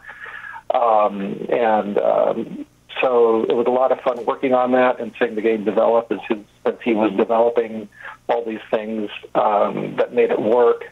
And also, huge credit goes to Eugene Jarvis and Larry DeMar, the original programmers for the arcade version of Robotron, because, I just adapted their sprites. I didn't have to create anything for the game, and I was already working with these amazing, iconic graphics, and I just kind of had to tweak them a little bit to get them to fit into the game. So full credit to them and John, and then, of course, the sound was actually taken from the 7800 version, and the person's name escapes me at the moment, so I feel terrible about that. And then Dave Exton did the amazing packaging artwork for it. So it's, the Champ games are always a team effort, and it's fun working with these amazingly talented people, and hope everybody has a lot of fun playing it. Recommend that they go out and get a quad Atari and a couple of joysticks to play it properly. And so thanks everybody for voting for the game. Thank you, Nathan. Both games are miracle working games. Like they were both like impossible games on that impossible list that we always talk about. Turbo, because it's like a full screen movie playing on the 2600, frame by frame of the cityscape and everything. And Robotron, like you said, like 100 things on the screen at the same time. That's another impossible thing. Champ Games tagline should be making the impossible possible on the 2600 or something like that, because it's just astounding, the whole team every time. Yeah, well, thank you. And again, full credit to John for just having the insight and the creativity to take on something like, either of these games, really, and other games that we're working on, for that matter, and I don't know what he's going to be able to pull off next, but I'm on board for it. Oh, you bet. We can't wait. I'm sure everybody can't wait for the next magical, impossible game to be made. So thank you so much. I'm glad we got connected eventually, and congratulations on the 2 awards. Well, thank you very much, and thanks to Zero Page for all that you guys do, for putting the show on, for AtariAge and all the sponsors for the show, for everybody in the chat who's watching and patiently putting up with all of the challenges of getting something like this put together. I know it's a tremendous amount of work on your end, and I think everybody's just having a lot of fun. So I'm just going to kick back and enjoy the rest of the show. You bet. So thanks so much, Nathan, and talk to you online. All right. Okay. Bye-bye. Oh, glad we were able to connect with Nathan. That is excellent. And the games are miracles. They're amazing, amazing games. So next up, we're going to be talking with another sponsor, Markspace Inc. with Project Argon. We're going to be talking with Andrew Mayer, Andy Green, and Brent Truex. I have to go over to Geo here for a second. Oh, you got it going. Excellent, because it's a little bit differently set up. It's a group chat on it. So yeah, Project Argon is, well, they'll explain it better, but it's an emulator that you're able to play a lot of these games on, and they're adding more and more all the time, and it's unbelievable. So let me get a earpiece in so we can hear them. Okay, let's switch over. Welcome. Are you able to hear us? And can oh, there we go. Excellent. Welcome. We have liftoff. We have liftoff. Welcome to Project Argon on the show, and thank you. There's such a big supporter of the Atari Homebrew Awards. Thank you so much. Well, it's great. I mean, this is, I guess it's your 4th year doing it, but it's our 3rd year participating, and we've just loved it the whole time. Watching it grow so much, and it's cool you added a new sponsor this year with a Atari Gamer and Lynx, so it's just great to see it grow. And it's great to see you guys grow and keep adding new platforms to Project Argon as well. Absolutely. Atari 5200 was new for us this year, and those who are familiar with the 5200 know that Atari 800 is just a little bit more from there. So Atari 800 awesome. Will be making an appearance later this year. Excellent. Oh, it looks like we have Andy. Oh, somebody else joined as well. Welcome. Yep. Andy's one of the engineers. I don't think Brent is going to be joining us. Andy was on the show last year, too. Okay, excellent. So talk a bit about, for the people who don't know what Argon is, what it is and what it can do, and what platforms you can put it on. Sure. So Argon is us bringing games of the 70s through the 90s to modern devices. So we have, and I'm doing the royal we here looking at Andy. We've been working really hard to bring it to as many different form factors and platforms as possible. We support Android phones, Android tablets, Android TV. That's actually probably my favorite way to play. Wow. Chromebook, and then after we exit beta, we'll be adding Amazon and Windows 11. So basically everywhere that you can bring a platform, we want to be part of. Excellent. So how do people play the games? Like, what kind of input options are there? Because people are used to their controls, and you're looking at like a tablet or a phone. Yeah, maybe Andy wants to take that one. Yeah. Yeah. Maybe not. So yeah, well, yes, we have on-screen controls, and we are trying to produce the optimal kind of layout for each platform, and we can even customize the layout on a per game basis for some games which just don't use a button. For example, we're not forced to include that button regardless, and we're in the midst of making it work really nicely on folding devices, where you've got some interesting physical configuration issues, where you the way you hold the thing, it's quite different from just a regular type of phone, for example. But we also support Bluetooth controllers and USB controllers, anything pretty much that you would expect to be able to plug into one of these devices these days.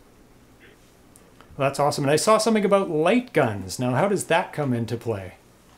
Ooh, that was kind of a secret, but no, not all secret. We've been one of the things we've been doing lately. So two new initiatives, recent initiatives. One is the one Andy's working on, where he mentioned foldables, and for people who didn't quite get what that refers to, there are devices like the Motorola Razr and the Microsoft Surface Duo, where there we go, thank you.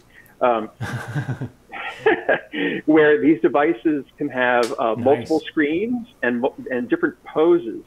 So we've kind of been working on optimizing the user interface such that if you're playing on the one that Andy was just showing is the Surface Duo, and that has a pose that they call the laptop pose, where it's kind of like you've got a screen that's facing you and then one lying flat. And so we've made it such that when it's in that pose, the gameplay is on the top screen and the controls are on the bottom. And then because we've got so much room now to play with, you can have fun stuff like an Atari 5200 keypad can be present on that lower screen all the time. So some pretty cool stuff going on there. Then you're asking about Light Gun. That's the other initiative. That's what Brent is working on. And we're taking it such that games that were originally written to support either a light pen or a light gun, we'll be making them work. Oh, there you go. We'll be making them work with touch input on mobile devices. Wow. Or if you have a modern light gun, and there are a couple of different companies working, AE is one of them, and then Sinden in the UK will eventually be supporting light guns on modern TVs. So the cool example that we're doing there is folks may remember a game that Tom Hudson had done for analog computing way back when, and he updated it about 10 years ago to support touch. So we're working on doing that. So you'll actually be able to tap the screen to launch your missiles. And then internally, we've been experimenting with the Atari 5200 version of Missile Command. And with touch input, Android supports up to 10 simultaneous inputs. So we've been trying to see if we can feed all 10 into the game.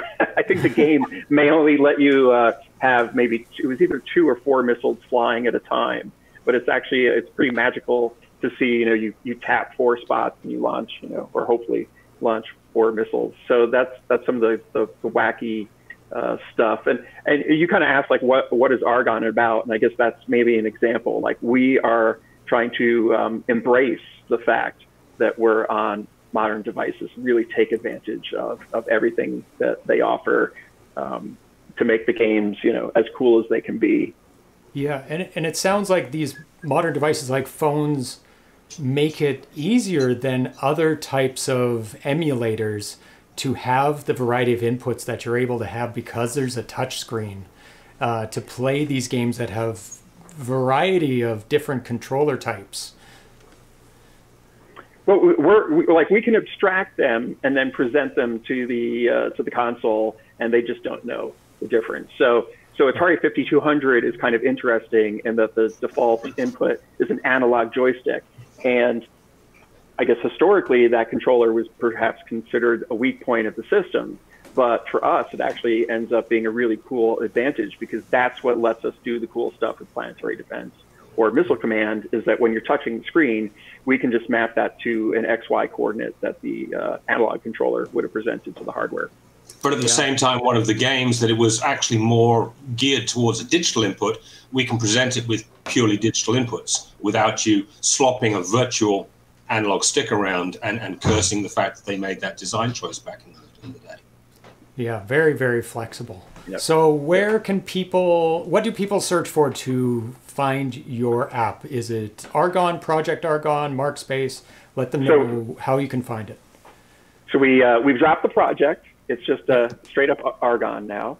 And it's available in public beta form on Google Play. We are hopefully, close to exiting beta. And when we exit beta, the next spots we would be adding would be Amazon, which would then be like Amazon Fire tablets, Amazon Fire TV, and Windows 11. So that's a little further out. But right now it's on Google Play, and that gets you Android phone, tablet, TV, and Chromebook. That's excellent. And we did something, I think, new this year with the Atari Homebrew Awards, where we put the nominated games specifically on Argon, including games, especially for Lynx, that were not available publicly, and put them on Argon for a limited time for people to evaluate, which was very, very unique, and it was awesome of the Lynx developers to allow to do that. So it was awesome cross collaboration. Yep, that's a new feature we added. I guess that was about last November. So we can now, on server side, we can add new categories to the UI. And so for this event, we added a nice zero-page homebrew category. And there were a couple of developers. You mentioned the Lynx ones. Yastuna Lynx was able to give us permission to include his commercial versions as Argon digital exclusives through the end of February. So we're really excited about the new collaboration possibilities that this is offering. Yeah, and I can see that going forward in the next year and building upon that. I think that's really, really great to be able to offer that. And you put a tab in Argon that says Atari Homebrew Awards specifically, so people can see what the entries were. So that was really, really awesome. And because you support so many platforms, it makes it really easy for people to evaluate them all in one place. Absolutely. I mean, the one that is up next, Atari 800, I guess that was the only platform that we didn't have in time for the show, but that is underway. And I'm super excited about that one. That was my first love, as it were, was the Atari 800. So. And now you're going to have to get to work on Jaguar, because we're adding Jaguar next year to the award show. Yeah. Andy's probably wincing. Oh my, yeah. Jaguar is really interesting from an emulation standpoint. There are a variety of projects that have maybe gotten, say, 80–90% of the way there. So it's not impossible to do, but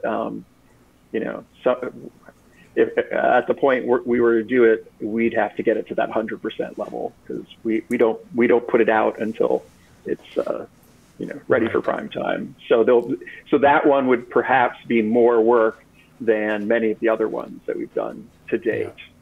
Yeah. Well, thank you once again for sponsoring the Atari Homebrew Awards. We couldn't present the awards without all the amazing sponsors, including you. So I want to thank you so much.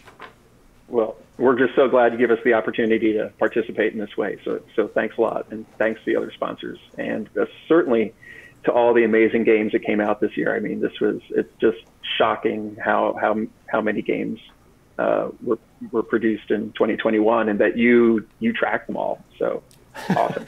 Yeah, it's a daily job, by the way. Yeah, tracking all these games across now even Jaguar, the Jaguar platform. But I get a lot of help from the community, so it's not too bad. So thank you once again, and thank you for coming on, and thank you for sponsoring. And everybody check out Argon. It's a great way to play new homebrew. All right, thank you. Thank you. Bye-bye, guys. Okay. Bye. Okay, switch back. Yes, one of our cameras is out. Welcome to live again. It overheated Make sure the screen is away from the camera as far as possible. It is. Okay. There was a warning on it. Yeah. There's not much you can do, so. Yeah, that's why I have a different camera for my main camera. That's more of a photo camera that went out. Mine is more a filming camera. It's cooling down pretty fast. So we're going to go with the close-up for now. Unfortunately, the wide is on the interviews, set for the interviews. So if we're going to go to an interview until it's cooled down, it's just going to be, you don't have to see our terrible, ugly faces. So the next category is Atari 2600 Best Music and Sound Original. So this is everything you hear. We did everything you see. Now this is all the music, the sound, the beeps, the bloops, the music that goes along, the intro music, anything you hear. And there's some incredible TIA musicians that are cranking out music that sounds nothing like what you think a TIA sound is supposed to sound like. It's actually on tune now. Because the TIA is the sound chip in the 2600. What they did is they took this tone to this tone and went, yeah, we'll just divide that up by 128. Or whatever it is, 64, 128. Don't quote me on that. And some of them are actually close to notes. So composing music on the TIA is a huge challenge.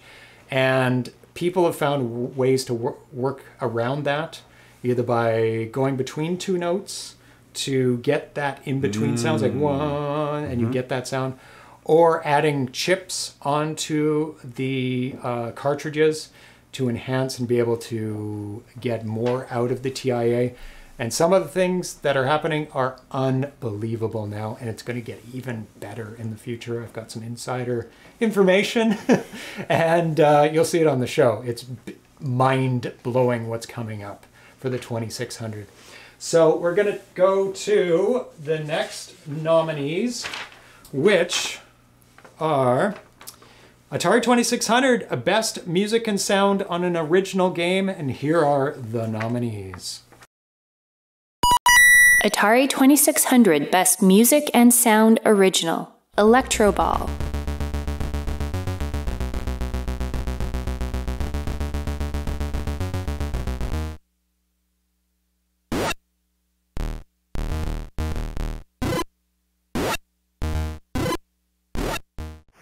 Ethereum 2600.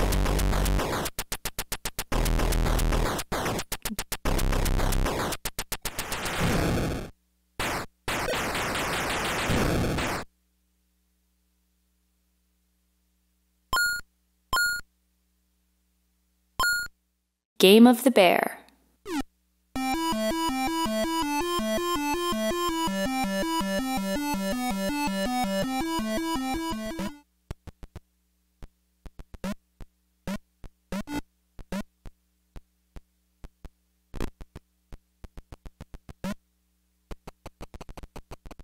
Mr. Yo-Yo.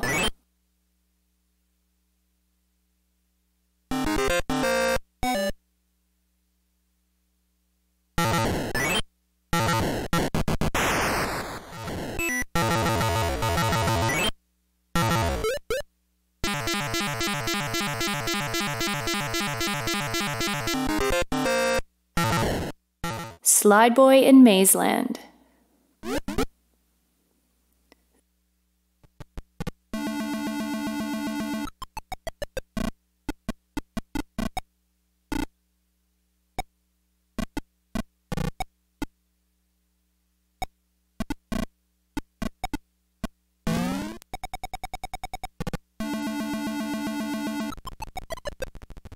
Zark Stars.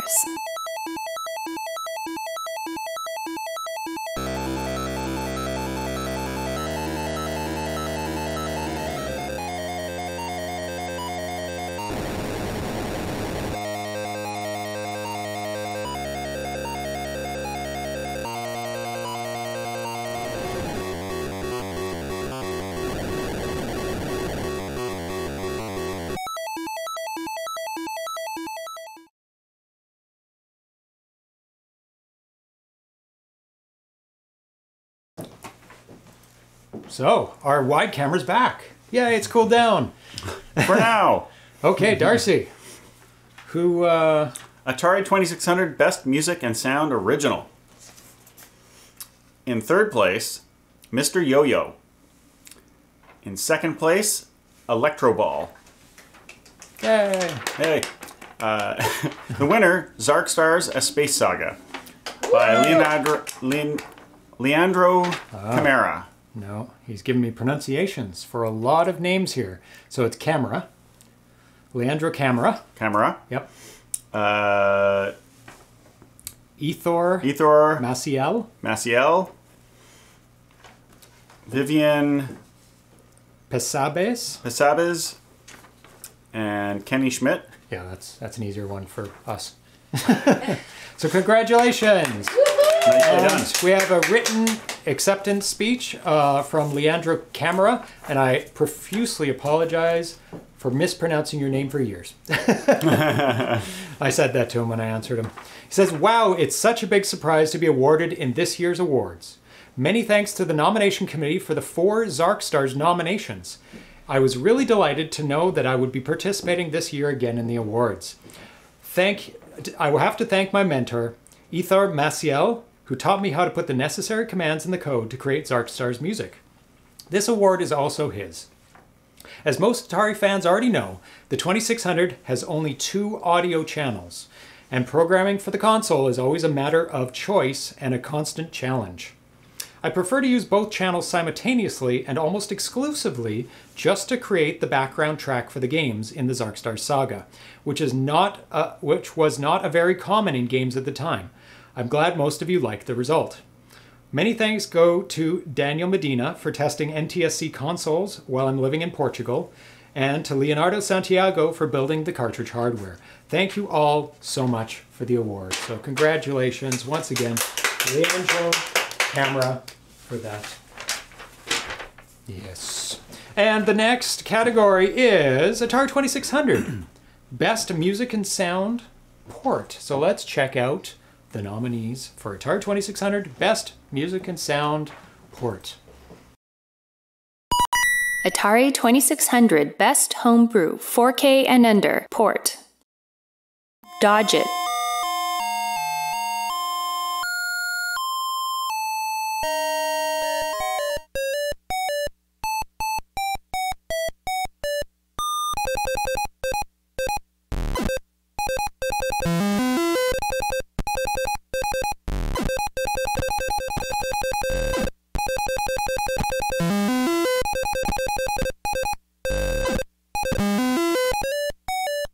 Pong.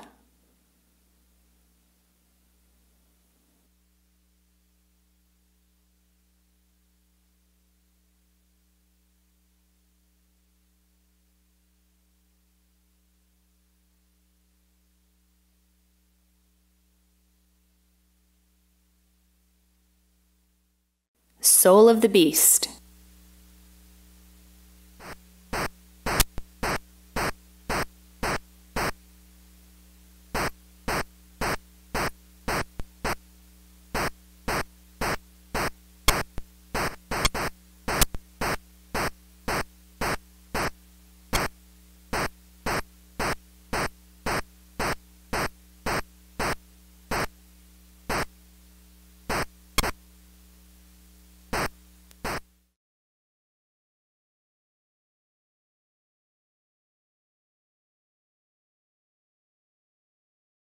Back.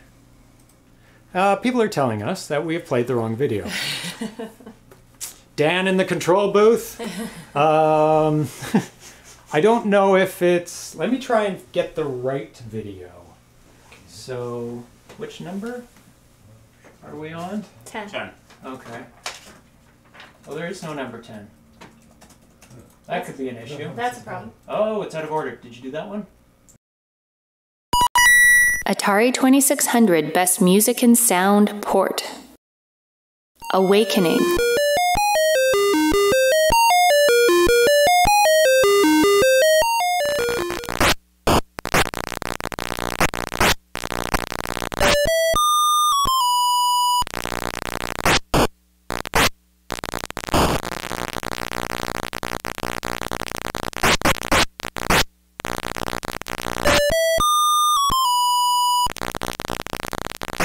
Dodge It.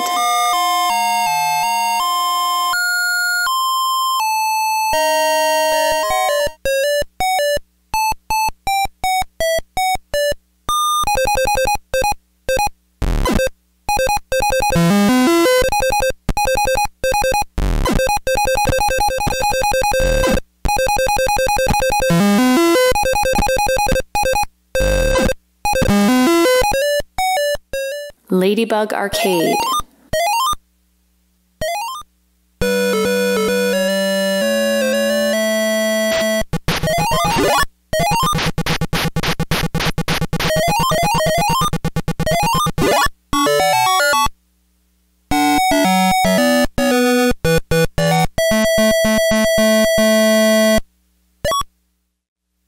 Robot War 2684.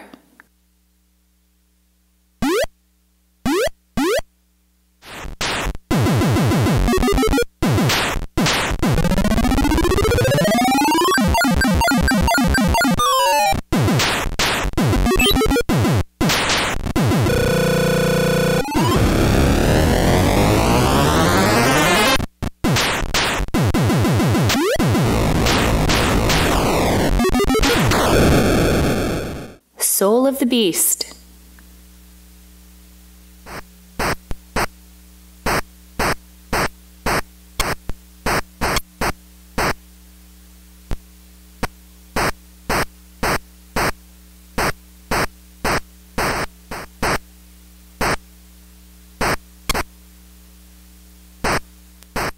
Square Raid.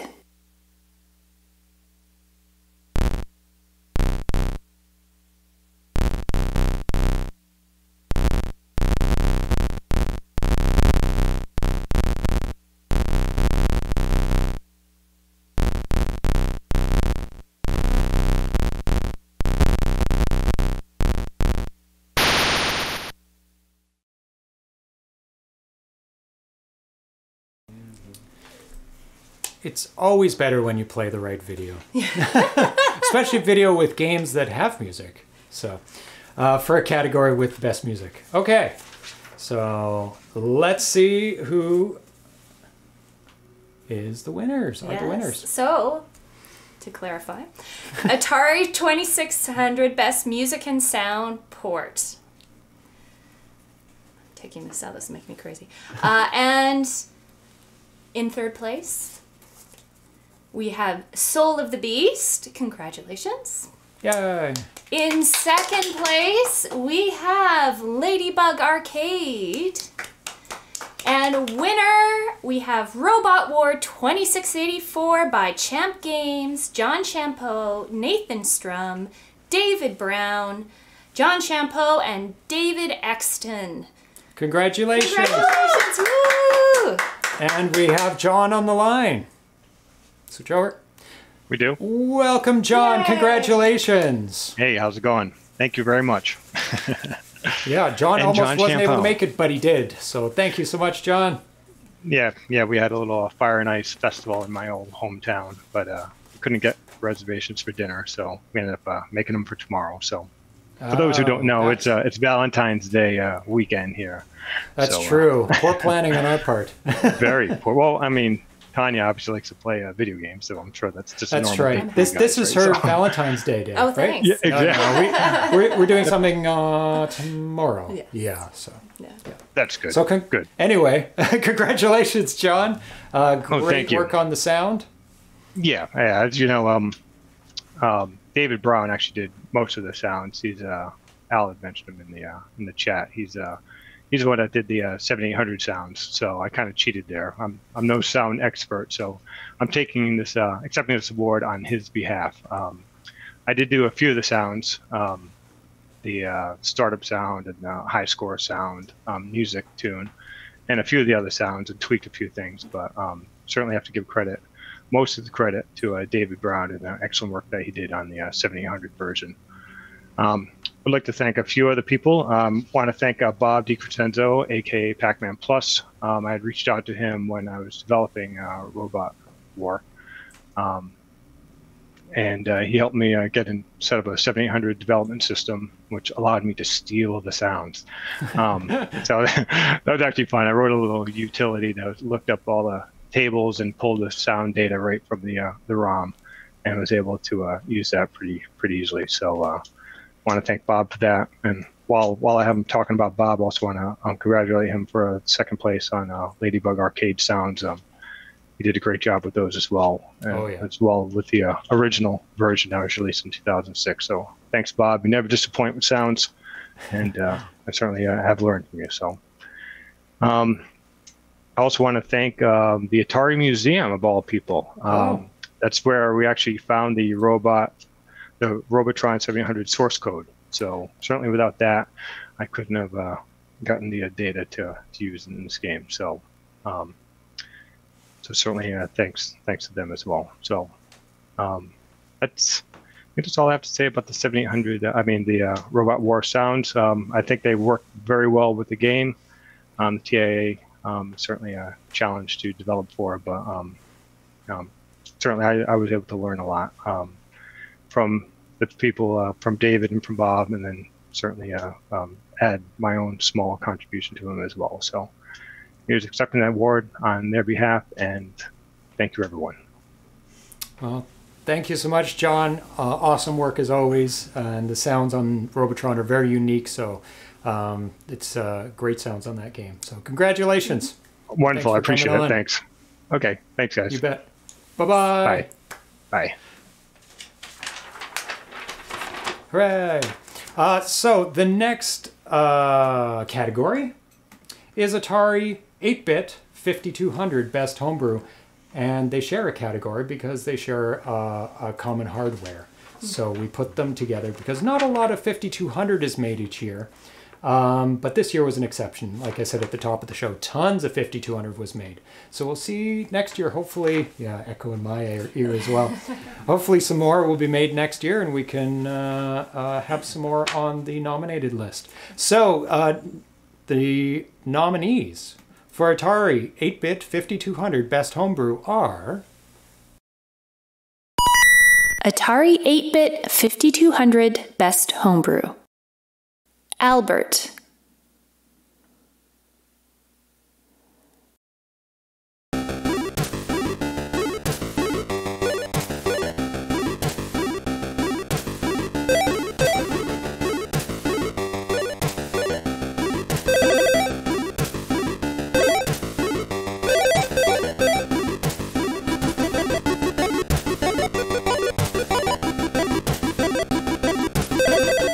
Final Assault.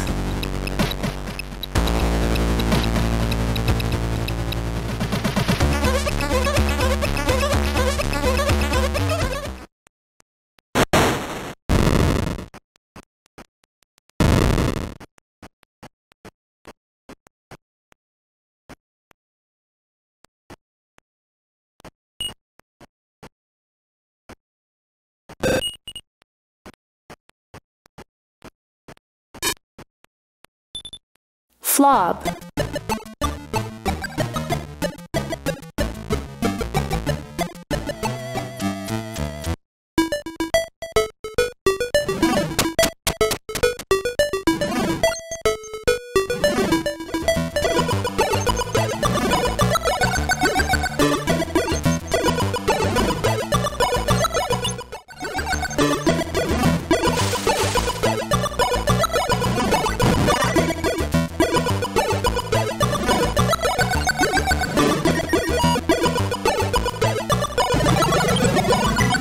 Giasek.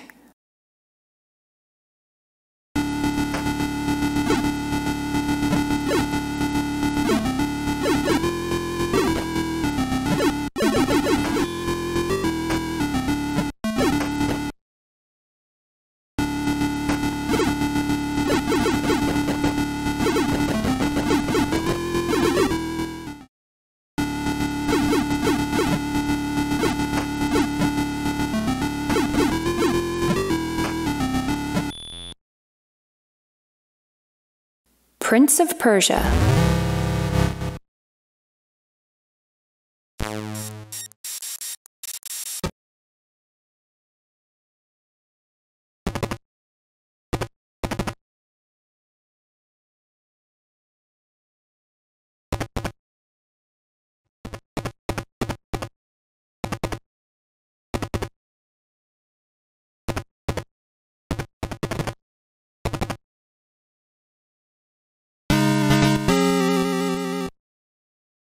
the children.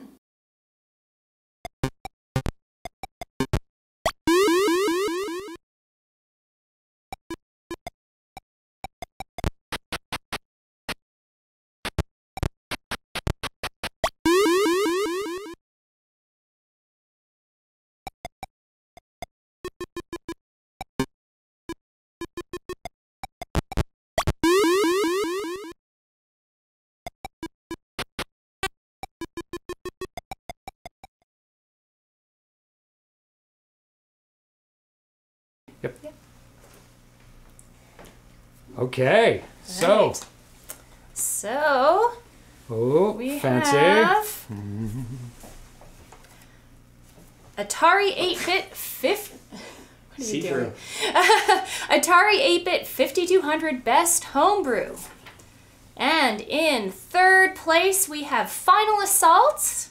Congratulations. Woo. In second place, we have Flob.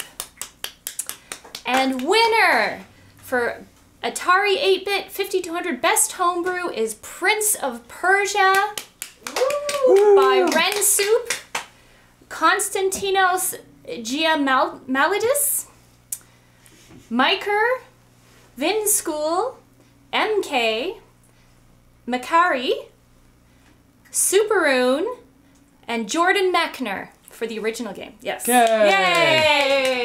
Congratulations. Congratulations. So I didn't get to hear back from Ren Soup in time, so I will be accepting his award on his behalf. Well, I want it. Oh, Darcy stole it! Sorry, Ren Soup.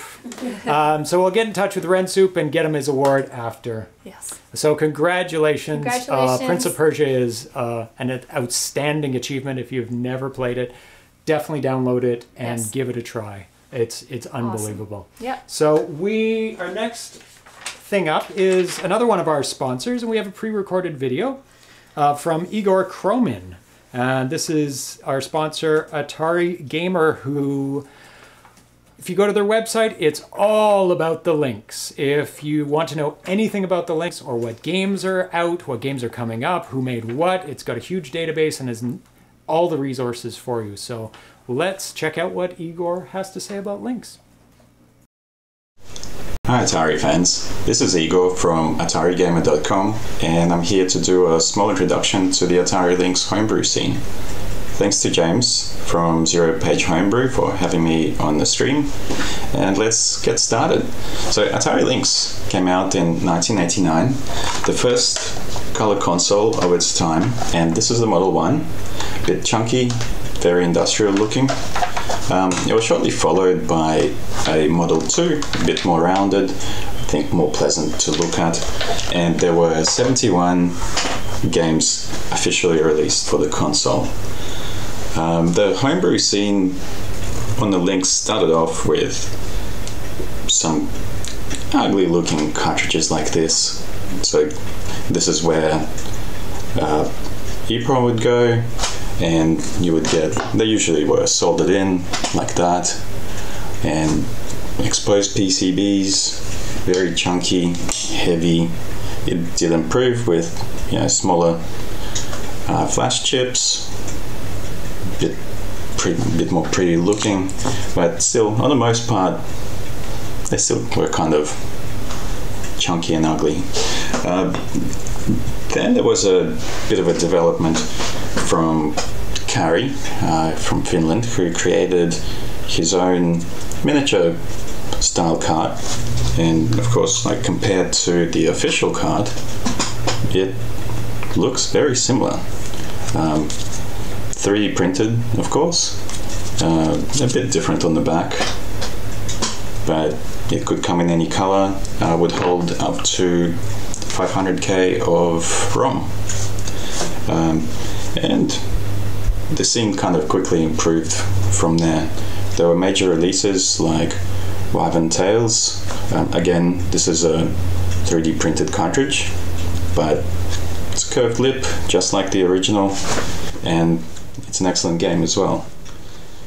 What's really interesting is to see some of the re-releases that happened with companies like Songbird Productions, and here we see this original Ponks, followed by the re-release version on curved cart. These are no longer 3D printed, they are injection molded, so very professional looking. And again, things started to just improve and improve, with the releases coming out like unnamed, with a box that looks very much like the original Lynx box. This is again from Songbird Productions. And then other players on the scene came along as well, with Yastuna Games, who release amazing looking boxes like this. This is Yingsa, the deluxe edition, and inside you will find, let's see, so there's a poster, there's the game box itself, there's a map pack, there's a 3D printed stand, and there's another cartridge of the game that was released as part of the Game Jam. So very cool. Then in terms of flash cuts and ROMs, it all started with Retro HQ's Lynx SD, like this. This was a pretty slow cart. This was aimed at the consumer. Of course, there were some flash cards before this that were aimed at the developers, but we won't mention those. Then AGA card came along. This takes micro SD card on the side there, and it was faster than the Lynx SD. Of course, I forgot to mention it takes an SD card there. After a few years of the Lynx SD kind of dominating the market, the Lynx GD was released. And this is a prototype version, but the final version looks very much similar. It's much faster at loading ROMs, and the menu for it looks a lot better too. And then of course Ben came along on the scene, releasing his El Cheapo SD flash card that again takes an SD card over there, and you can load up all of your ROMs, play them from there. It's fast loading as well, very cool. In terms of programming your own ROMs, what we did at Atari Gamer is we've re-released some of the original programmers. So this is Raspberry Pi based. You put in your cartridge there and you program it through the command line. Again, then Ben came along with his Joey Lynx, and this is a USB-C device where you can put a flash cartridge in like this, stick it in, and connect it to USB and then drag and drop your ROM. Very easy. And that's kind of where the scene is. It's thriving. There are more people coming along, and as you can see by these Homebrew Award nominations, there are many great games being made. If you are into making games, we've launched AtariLynxDev.net, which is a wiki which has a lot of the programming resources, and hopefully that'll get you started coding some cool new games. Now, back over to James.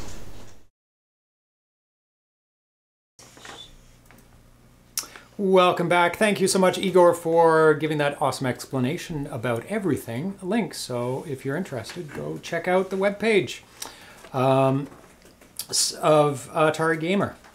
So next up, fittingly, is Atari Lynx Best Homebrew, which is a new category. So here are the nominees for Atari Lynx Best Homebrew. Atari Lynx Best Homebrew. Asteroids Chasers.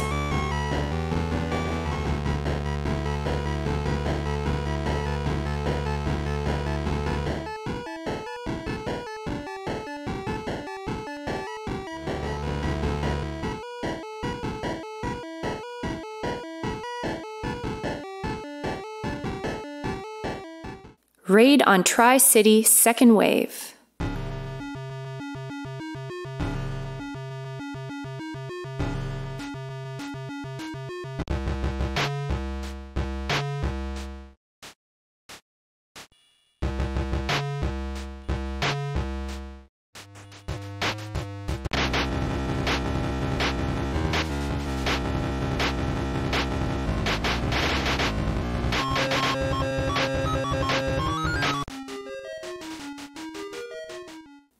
Sky Raider Redux.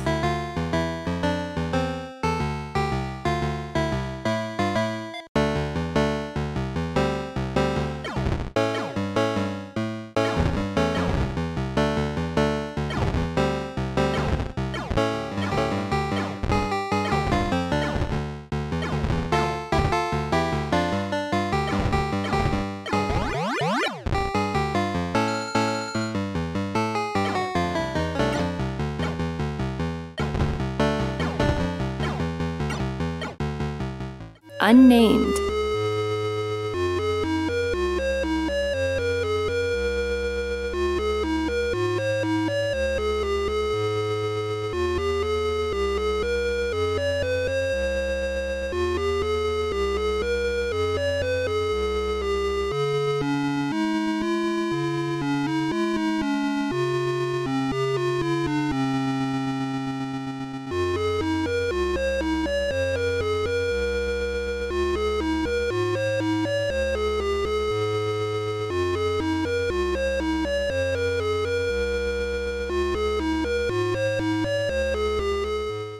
Jump 2.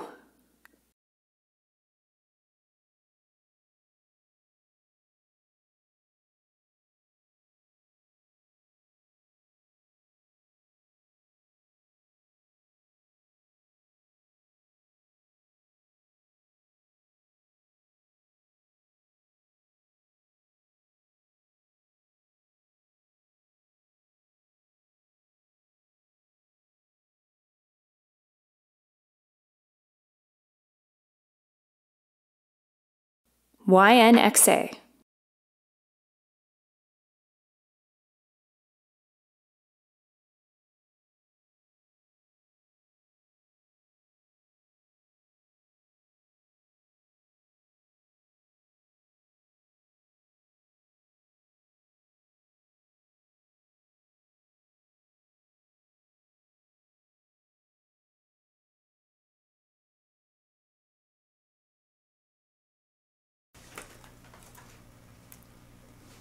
So. All right, so for the category of Atari Lynx Best Homebrew, in third place we have a tie. Sky Raider Redux and Jump 2. And in second place we have Unnamed. And winner for Atari Lynx Best Homebrew, YNXA. Yay! And that's by Frederic Descharmes. Graphics by Kronbits, Elfin, and Frederic Descharmes. And music by J.P. Guerin and Frederic Descharmes. And we have Frederic on the line right now. Let me take out my earbuds. Both of them. Here you go, if you'd like one. Thank you very much. And I think we're good. So let's switch over to Frederic. Welcome, Frederic. Congratulations on your win for Best Atari Lynx Homebrew. Hello, thanks. Thanks you for hiding the Atari Lynx. That's very strange. I have 4 or 5 seconds difference from the Twitch and the Skype. Definitely so thanks you for adding Atari Lynx this year, and I'm very happy that Inxa won the first Atari Lynx award. And this was a great year for Lynx, many great games. Even the games that did not make the cut for the nomination were very great. So if you like the Atari Lynx, I suggest that you give a look to all the 10 games. So we're very good. Yes. Yeah, great group of Lynx games, a great development community there. And I'm so happy to add Lynx into the mix of the awards. So we're very happy to have them on board this time. So congratulations, and thank you for coming on, Frederic. Yes, thanks. So I'd like to thank, just before leaving, all the people that made it possible to code on Lynx. So it was many years ago, but 42BS, Bastian, Matthias Domin, Bernd Thomas, who made the first flashcard, who helped us a lot, Kari Kaksonen, Carl from Songbird, of course, and Igor from Atari Gamer, because if we have so many games this year, last year, and we have even better and more games in 2022, it's also because Igor started to renew the scene with the contest, the 30 years contest, and last year and each Christmas now we have a contest and great homebrews that are coming from here. Sky Raiders, Inxa, Asteroid Chasers this year. Next year there will be Red and some other, I guess. So thank you and have fun with the Lynx. Thank you so much. We will. So thank you for coming on and congratulations. See you Thanks. online. Bye-bye. Bye-bye. So I'm so happy to add Lynx in and Jaguar next year to encompass more of the Atari games. Yep. So the next category up is Atari Best Packaging. And we have moved this from just Atari 2600 Best Packaging into everything, because really packaging is neutral across. It's not the game, it's not the platform, it's the box and everything that comes with it. So we've included all of the different Atari platforms for this. So the nominees for Atari Best Packaging are Atari Best Packaging, Asteroids Chasers.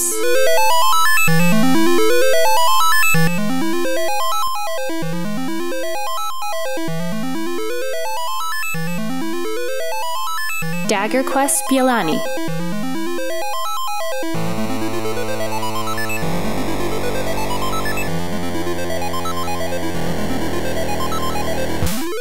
Kung Fu Combat 2.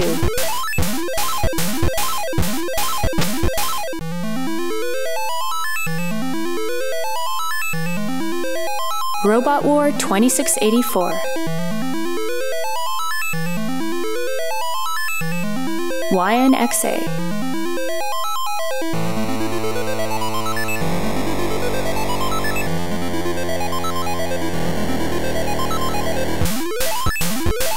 Zark Stars.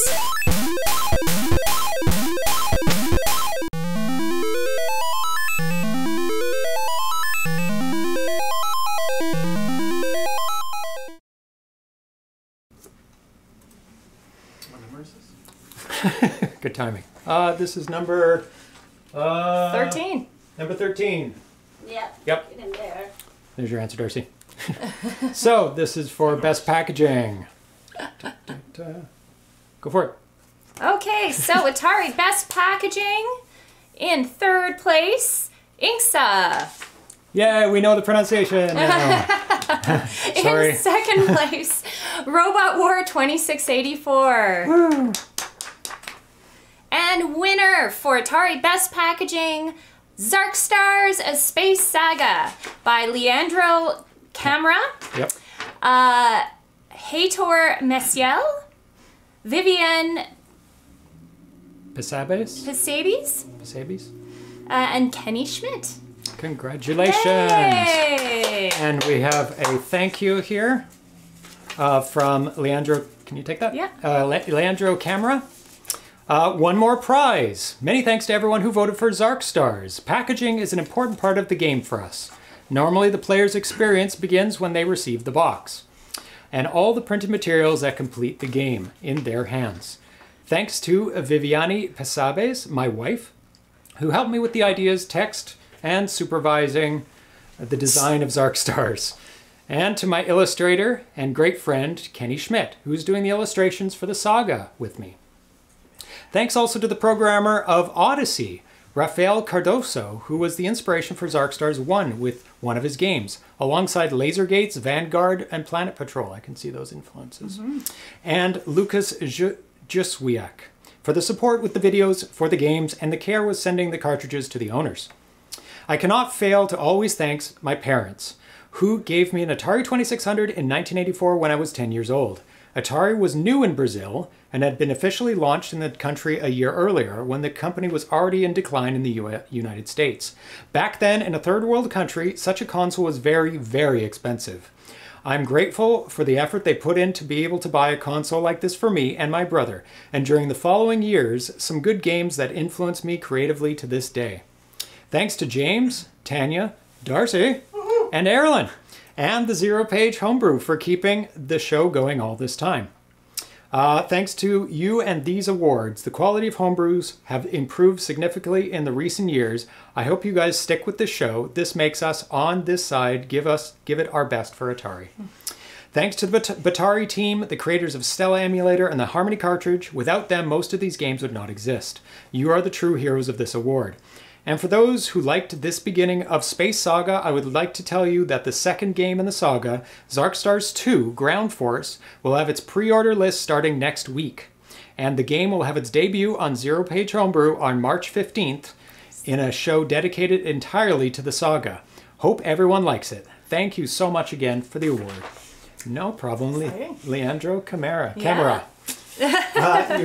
Congratulations.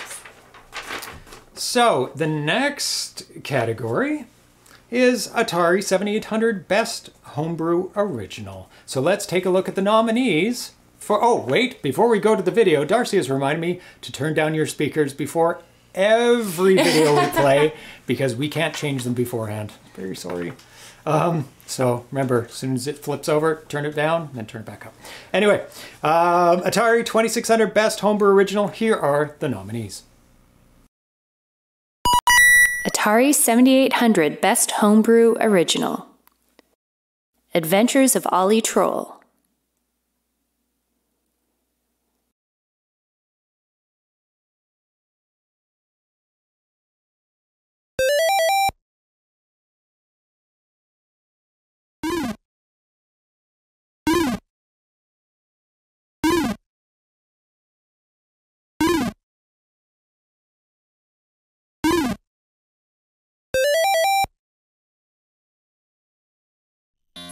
EXO.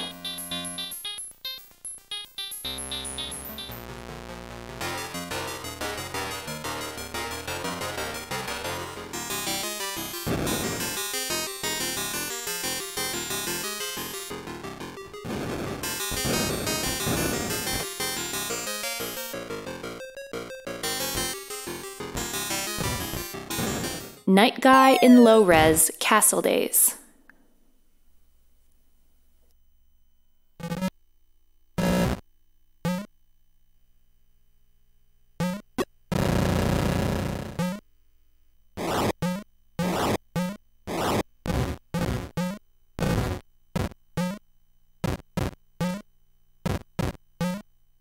Slide Boy in Mazeland 7800.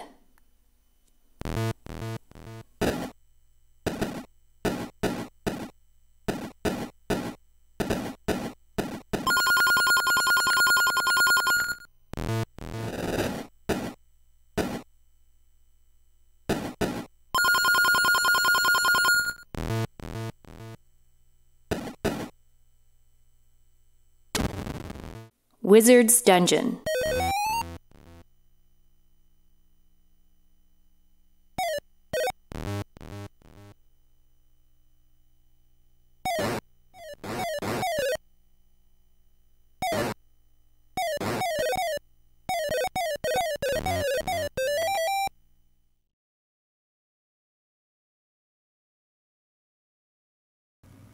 Oh. And the winners are...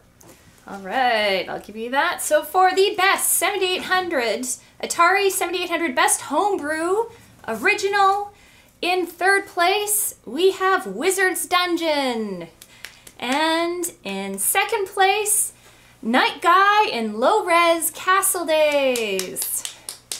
And winner, we have EXO by Muddy Vision, Lewis Hill, and Bobby Clark. Woo! And we have Lewis on the line with us. Welcome, Lewis. Congratulations. Great stuff. Thank you, James. Thank you, Tanya. Appreciate that.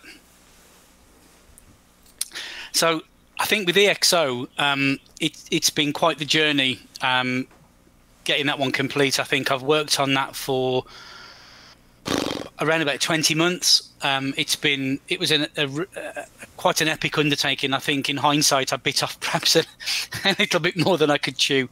And it was really just started as an experiment. It started as a 48K ROM as an experiment. I was learning how to do map files. One of the great features that Mike put into 78 Basic was the ability to take map files from Tiled, an external app. And one thing led to another. And the game grew around that feature, and I really got into that aspect. With EXO, I think one of the things I really want to say is a huge, massive thank you to Bobby Synthpopalooza, because we started talking about the music for EXO very early into the process of the game developing, and we got one world, the bones of a world that was starting to take shape. And that grew from there, and we ended up with 5 worlds. We started with a couple of tunes, and Bobby ended up creating 15 absolutely fabulous tunes of such different types, and they fit each world amazingly. And I have to say, I think Bobby's music makes EXO the game that it is. That I can't understate that contribution to what we have here. And I want to say a massive thank you to Bobby. I also want to say a huge thank you to my 3 musketeers, Jesse, Steve and Robert, who have tested every different build that we've put out. They found the bugs that were so obscure. Some of them I couldn't even reproduce. We took days and days and days to reproduce some of the bugs that Jesse found. That's Crossbow, S. Ramirez, and Treeball by their forum handles. The feedback and testing that those guys did was absolutely fantastic. And again, they helped to make EXO the game that it is today. I know we started out with the game being really hard, and they helped me with tuning and the bits that were too difficult and getting that into a good spot. And they also provided lots of feedback on sometimes little features like the engines on the craft. I mean, that was one of Jesse's ideas, and it was like, yeah, okay, we can run with that. Do I have enough cycles? Do we have enough ROM space? Yeah, we can fit that in, and it worked. And also all the folks in the forums that have tested and provided feedback. And also, James, for running it on the show. I know you and Tanya have played through some of the worlds and had some good fun with it. And seeing my game played on your stream it's really nice. It's really cool. And just, the whole category, there were so many really good entries. I mean, Vlad's entries with Night Guy, Walter with his game there, the Ollie Troll game, and also Wizard's Dungeon. I mean, these are all fantastic games, and I want to say, thank you to everyone that considered EXO and voted for it. Yeah, so congratulations. Yeah, it was a tough field. 7800's is heating up. That's for sure. Yep. I have one more thank you I have to say, otherwise I'm probably going to get shot when I go downstairs later. Mrs. Hill, Mrs. H, thank you for all the tea and snacks. Yeah, keeps you powered. Absolutely. Excellent. So thank you so much, and congratulations. EXO is a huge accomplishment. Yeah. It's amazing. Thank you. Okay, So the next category is Atari 7800 Best Homebrew Port. So here are the nominees for Atari 7800 Best Homebrew Port. Oh! Atari 7800 Best Homebrew Port. 2048.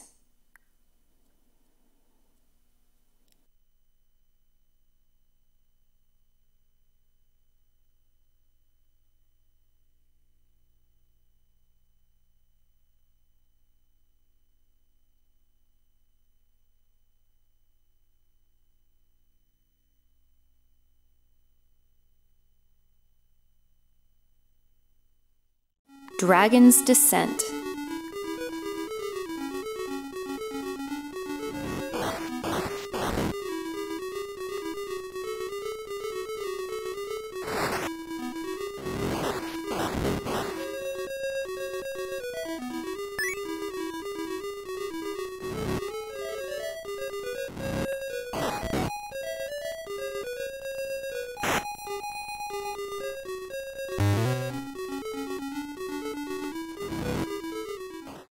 Galaxian.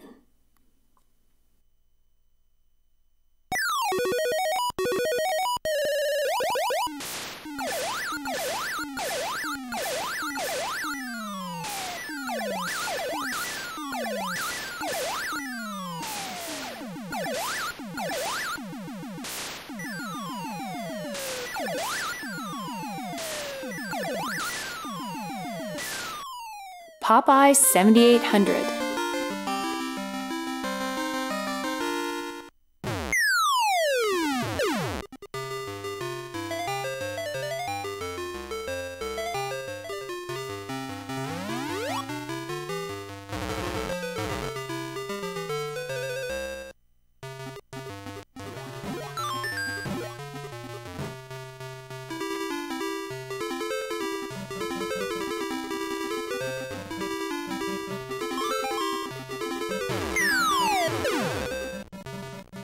Uniwar S.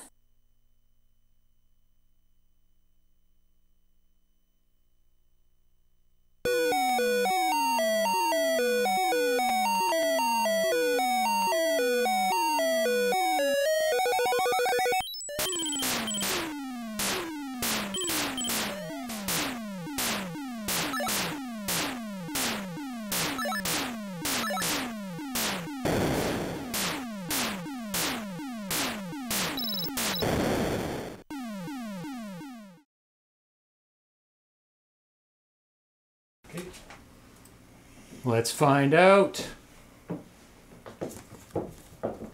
Atari 7800 Best Homebrew Port.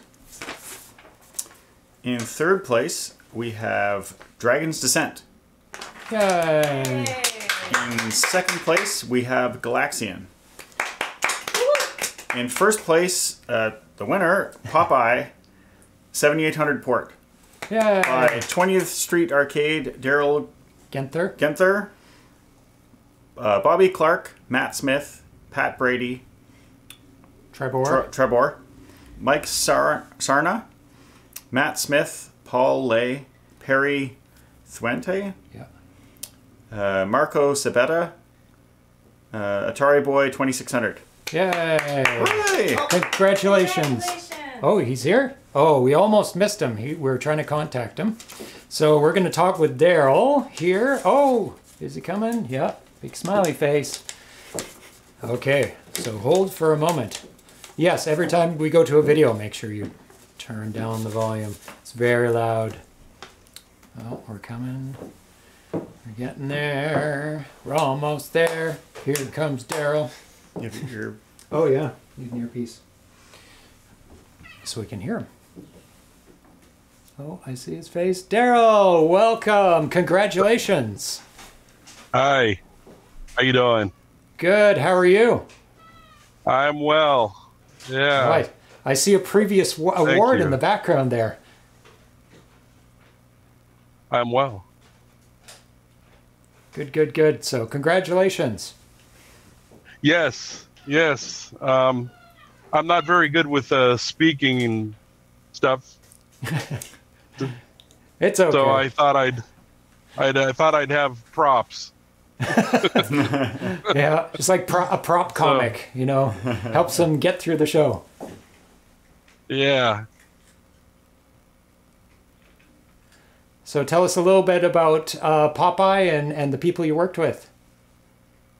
Oh man, it's so long ago now. Yes, there's a little bit of a delay, so I'm sorry. I hear myself.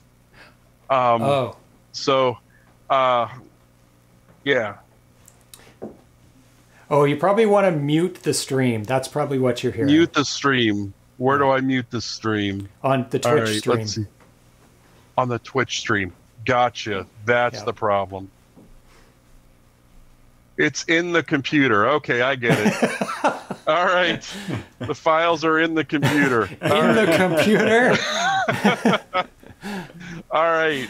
So now it sounds normal. I didn't know who I was answering or what question. Sorry about that.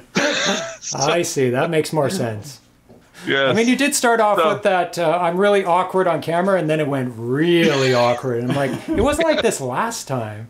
What happened? Right. Now we're Now I'm focused. All right.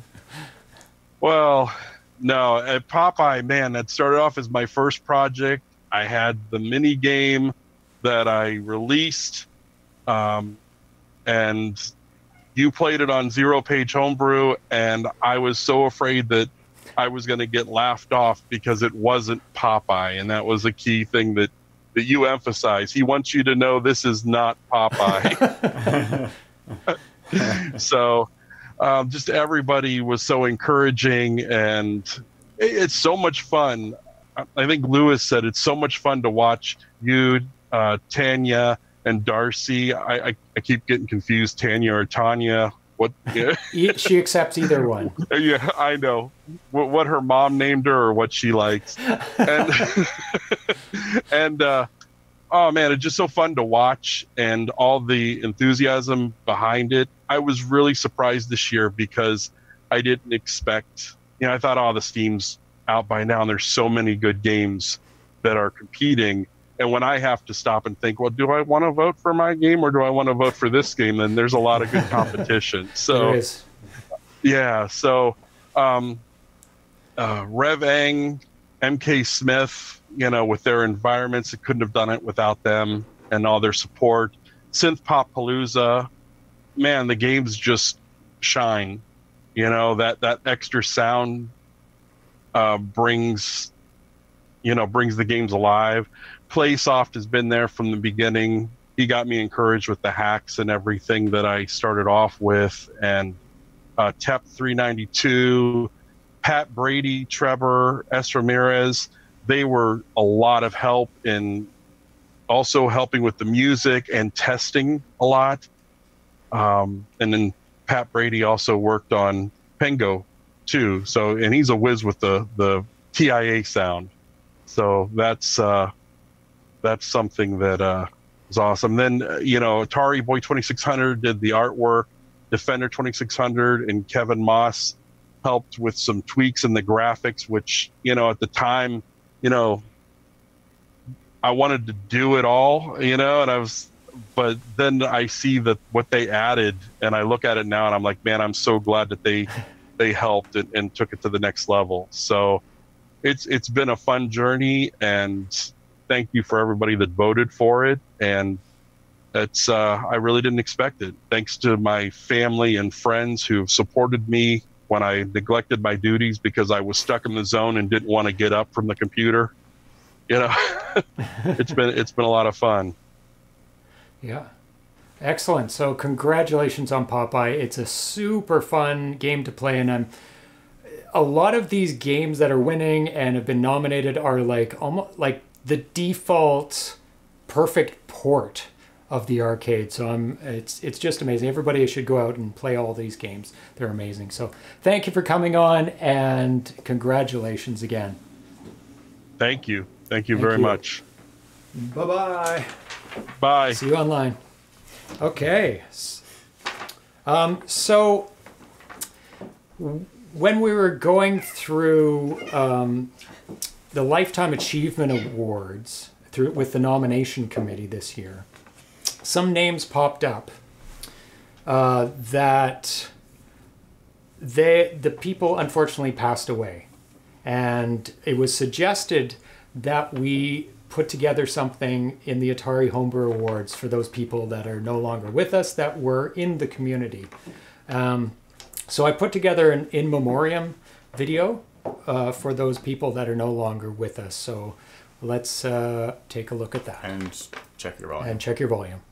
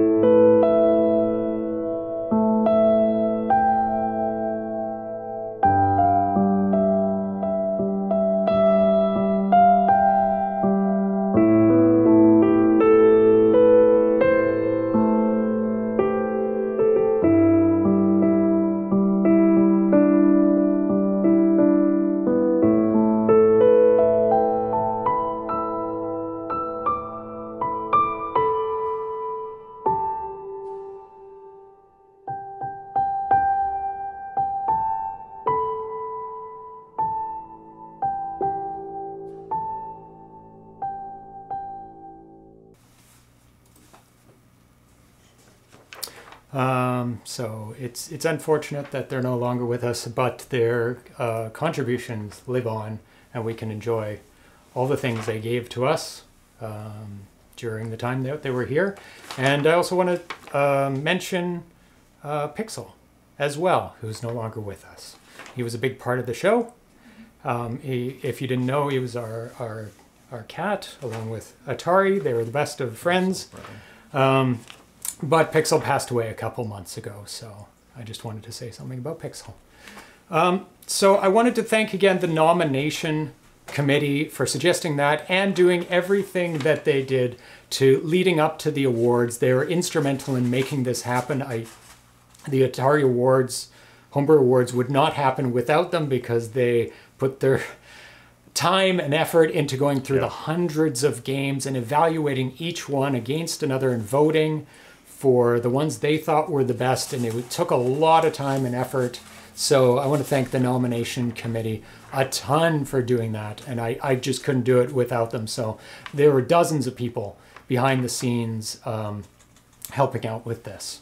So the next award is voted on by the nomination committee. It's not a public vote. This one is just the evaluation of the nomination committee, and it is for the Lifetime Achievement Award, and it is for the cumulative efforts of somebody that is put into the community to do with homebrew and Atari, and these people are recognized for all the things that they've done, either software, hardware, support, anything in that realm. So there was quite a long list of names that were being voted on, because there's a lot of people that contribute a ton to this. Yeah. So let's take a look. Well, there is no nominees for this because it's just who it is, but we do have a little intro video for this. So let's roll the intro, and then we'll be talking with the winner of the Lifetime Achievement Award. Lifetime Achievement Award.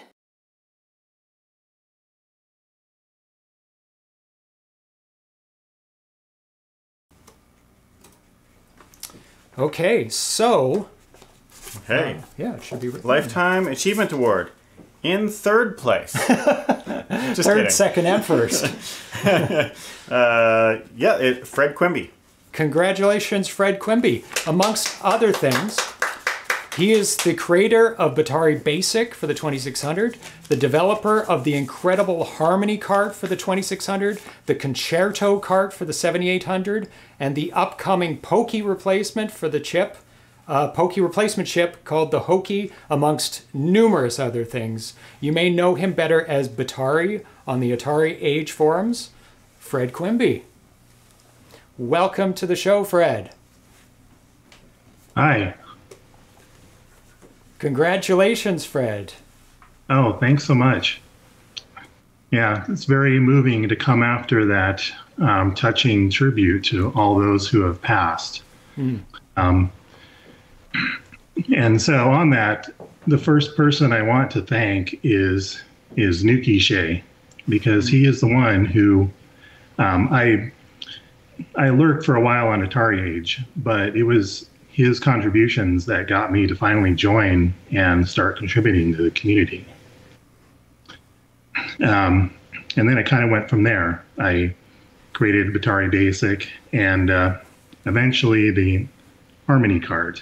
And eventually Concerto. I worked on that for almost 10 years before it was actually released. Wow.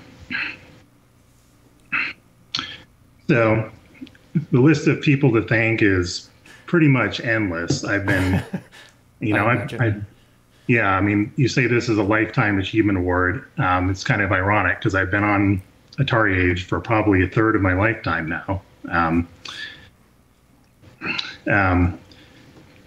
So first and foremost, the person I would like to thank is Albert Yarusso for creating AtariAge. Without AtariAge, of course, I think a lot of us wouldn't even be here. It's kind of created the community that I love so much.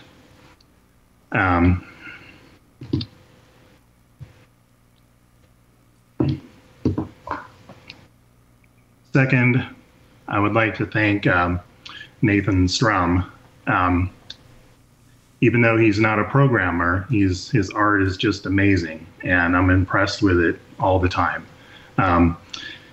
Especially because I think I actually have negative artistic talent, because my art is so bad it makes other people's art worse. But then to see somebody who comes on here and selflessly contributes his art to the hobby, it's just a really great thing, especially because, you know, I can respect somebody who can do something that I definitely can't do.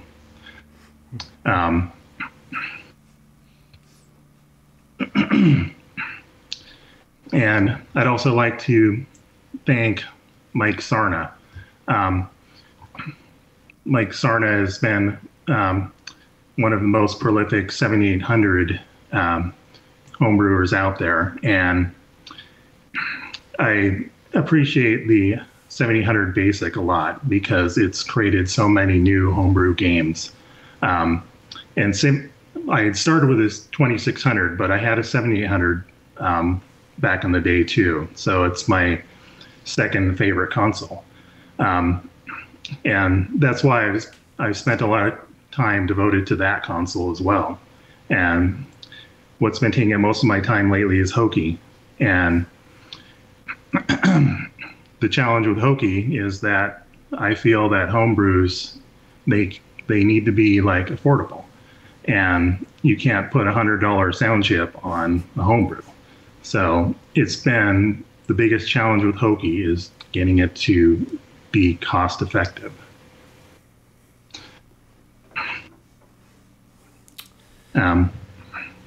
And I'm always developing homebrew things.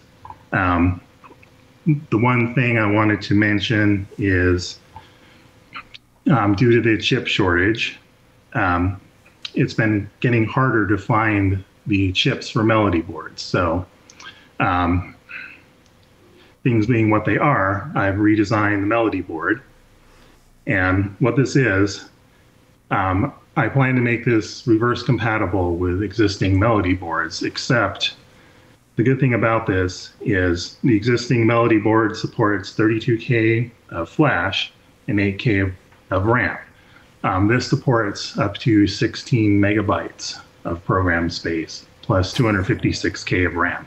So hopefully it's enough that we would never run out, but I'm not going to do a Bill Gates and say that people aren't going to figure out a way to use it eventually. So we'll see. Yeah, there's some talk of like doing Dragon's Lair on the 2600, so they might put that all to use. Yeah, that could work, yeah. Yeah. So congratulations. Well deserved as the reaction from the chat for a Lifetime Achievement Award. You've contributed so much to the homebrew community and the scene, and we can truly say without you, it wouldn't be where it is. Like, absolutely. So congratulations again. Oh, thanks so much. That's an honor and a privilege. Yeah, thank you. So see you online, Fred. Oh yeah, I'll be there. Okay. Bye-bye. Bye. Excellent. So we have 2 more awards to give out. And so the next one is, the last 2 are for 2600. The first one is Atari 2600 Best Homebrew Port. So here are the nominees for Atari 2600 Best Homebrew Port. Atari 2600 Best Homebrew Port. Awakening.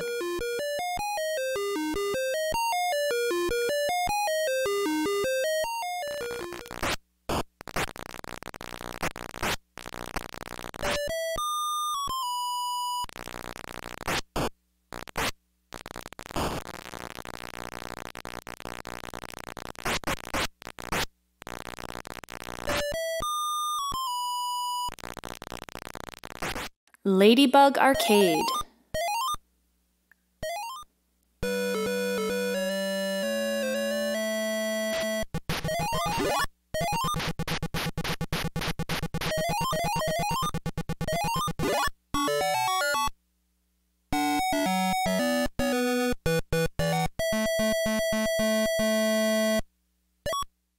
Robot War 2684.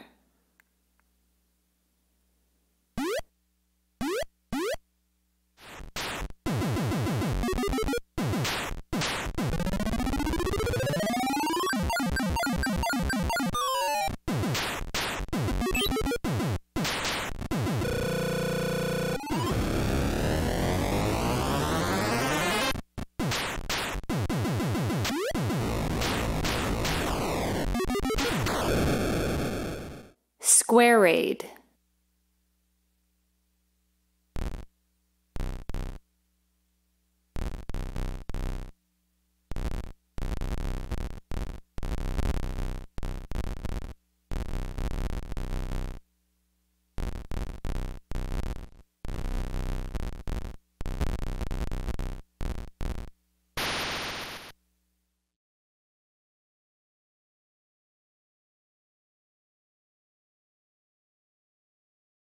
Okay.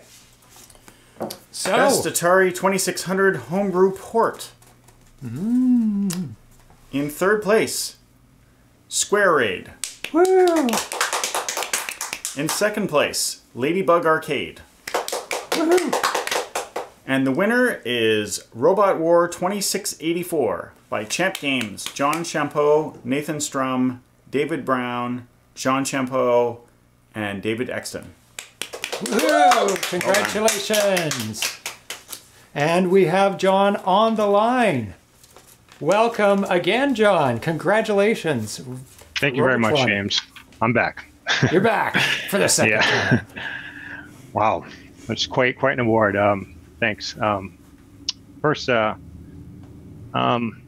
just wanted to say thanks to the community, and I follow up with Fred's nomination for Lifetime Achievement Award. Certainly, so I'm going to thank Fred first, I think. As we know, he made the melody board and the Atari box, and these are not the Atari box, the melody board, and that piece of hardware kind of got me back into development after a 10-year hiatus. Just to be able to exploit the 2600 hardware and make more advanced games kind of got me out of my rut of getting burnt out on just assembly language programming. So the power that those enhancements brought to the development scene were monumental in getting me back involved in this. So, and certainly Robot War is a direct result of that. It certainly could not have been possible without the melody card and the ARM chip and all the extra resources that it brings. So a big thanks to Fred and also the rest of the CDF team, Chris and Daryl as well.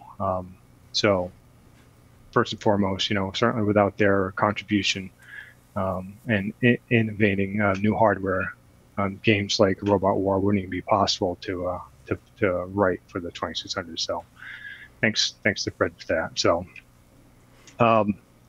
usually the first guy I think is Nathan. So Nathan, sorry, you're second fiddle today. So win a Lifetime Achievement Award and you'll be first. But anyway, no, I'm just kidding. Obviously Fred called out Nathan in his acceptance speech as well, and certainly it's much well deserved. Nathan is an amazing talent. He brings, he dedicates so much of his time to this hobby of ours, and not just graphics. I even got him involved in sound. So he does, whether it's his comic strips or it's always something that is movie reviews or reviewing games themselves. Certainly he contributes a lot more than just graphics to the community, and certainly to my games. I think I'm going to promote him to co-designer at some point, especially after the work that he did on Turbo Arcade as well. But anyway, back to Robot War. So as what always happens, sometime in January, I get that itch to see what I can do, make Stella do for me. And that sounds a little weird. But so anyway, last January, just woke up one day and said, hey, I want to see what we can do with Robotron and see if we can get this thing to run. And after getting a little proof of concept together, I handed it off to Nathan. Sent him. It's always my my litmus test that I sent it off to him and see if he doesn't reply, then I know, or waits a couple of days, I know it wasn't such a good idea. But this one he jumped right on and said, "Hey, this looks great." So so once that was going, I knew that Robotron at the time was going to be something that we both put our heads together on and do the best we could to make it work on the Atari. So anyway, so certainly it's a challenging game, but it was a lot of fun to work on it. I think Robotron is one of the most enjoyable arcade games. So porting it to the 2600 and naming it Robot War was a thrill for me. So it also allowed me to get better at the game without having to spend a ton of money on quarters. So because it's notoriously difficult, I was never good at it, but it was always intrigued by it. So being able to bring that to the Atari was a thrill of mine as well. So with that said, again, I already thanked David Brown for the sounds. Certainly without those, it's always a stickler for me. Nathan's pretty good at sounds. I'm terrible at them. But it's always finding someone to step up and do the sounds for these games. You really don't know how much you're missing until that first time I put in sounds into a game and you play it for the first time with the sounds. It's a completely different experience. So you certainly cannot belittle or not stress the importance of sound for these games as well. So between that and Nathan's graphics, it all comes together. So I get to just make it all move and make the sounds play when they have to. So certainly it is a team effort. From the testing perspective, I want to say thank you to Steve Ramirez and his son Chris. He was instrumental in the testing of the game in its early infancy. And then when I decided I was going to add a co-op mode to the game, Steve volunteered to help out and was able to get his son to play a 40-year-old console. So hats off to you, Steve. And his feedback was very, very helpful. Certainly also to you, James, and the Zero Page Homebrew team for all the feedback that you gave me. So certainly without that testing and helping me even though I do ports, porting the original game is not straightforward, but at least I have a set of rules to work with. But when I try to add something different, like a co-op mode, it's it's the feedback from the community that helps that evolve and become something that's enjoyable to play. So anyway, so also want to thank Nathan Tolbert for the design of the Quad-Tari. Again, the Quad-Tari was something we'd put together or Wizard of War, so we could have two-player co-op with the voice at the same time. But Robot War is the first game that I've designed that actually utilizes 4 controls at the same time. So get a chance, certainly support him and try to pick up a Quad-Tari. I think they'll be available in the AtariAge if they aren't already. And I can tell you from experience, I played tons of Robot War, 2-player dual joystick with my own son Joseph. And it's quite a blast. And I'm sure Steve and Chris, his son, could say the same. So thanks to Nathan for that bit of hardware to allow Robot War to play as it should with the 2 controllers and even with 2 players. So okay, wow, I got a lot of people to thank. As you can see, this is quite a group effort here. So I'll try to shorten up here. So last, but certainly not least, I always thank Al. Well, actually, wait, before Al, he is last. I forgot about David Exon. If anyone saw the artwork for Robot War, he knocked this one out of the park. I know it's a very competitive category this year, but I was just blown away by what he did with that cover art, and the poster itself that's included with that is amazing. So he's done some work for me before. He did the Avalanche box as well, and his artwork is great. And David, I just wanted to say thank you to you for not only putting together such a great packaging for the game, but also the many rounds of corrections that and I was, especially when I'm changing things at the last minute. And oh, by the way, can you change this whole section on the cart mode and do this? So thanks for your patience with that. And of course, Al, the grammar king there, that's always saying put a comma there when it really shouldn't be. Anyway, so thanks, Tim. And then of course that segues into Al. So thank you, Al, for all you do at AtariAge. As Fred had mentioned, without AtariAge, a lot of us probably would have just forgotten about the Atari or just played it by ourselves in our basement and just wondered if there was anyone else out there. But certainly having AtariAge to bring us all together as a community has certainly inspired me to make these games in the first place. So, and with that said, and of course all the hard work you do putting the games together, the packaging and shipping and dealing with orders and all my complaints, I appreciate it all. So, that's it. I'm sure I'm over time. I didn't hear the music if you played it, but again, thanks everyone for supporting Champ Games, and certainly without the community, it's not even wouldn't be doing this. I certainly wouldn't be making these games for myself. So even though I do play them, so thanks to that, and again, thanks again to you, James and Tanya and Darcy and the whole ZPH team for what you do as well. So, and these awards. Thank you. Thank you so much, John. Congratulations. Great. Thanks. Thank you for coming on. Good. Talk to you online. Bye-bye. Great. Bye. So we've got one more last award. Number 18, Atari 2600. Best Homebrew Original Game. So here are the nominees for Atari 2600 Best Homebrew Original. Atari 2600 Best Homebrew Original. Electro Ball.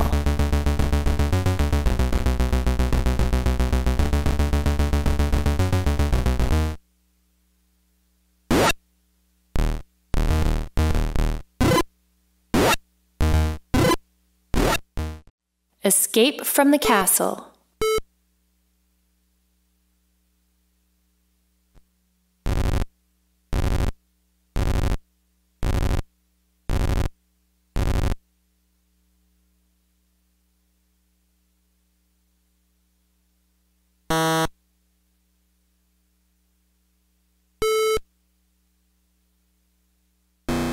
Game of the Bear.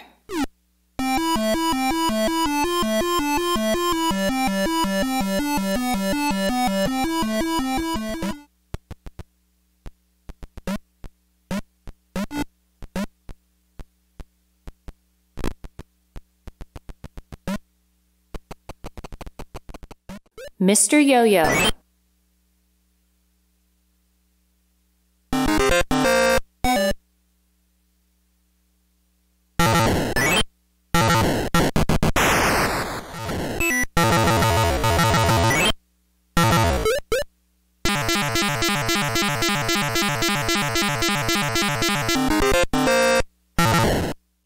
Slide Boy in Mazeland.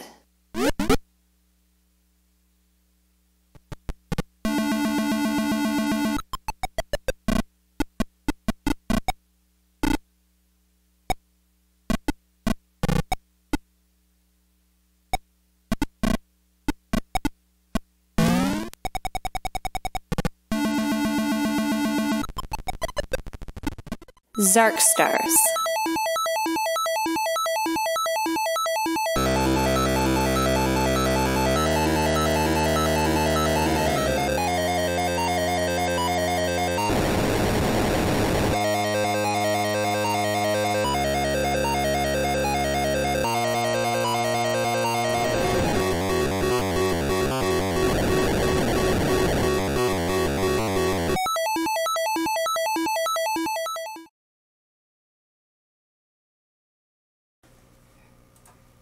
And we're all here for the last award. Oh my goodness. All right. Who's on the camera?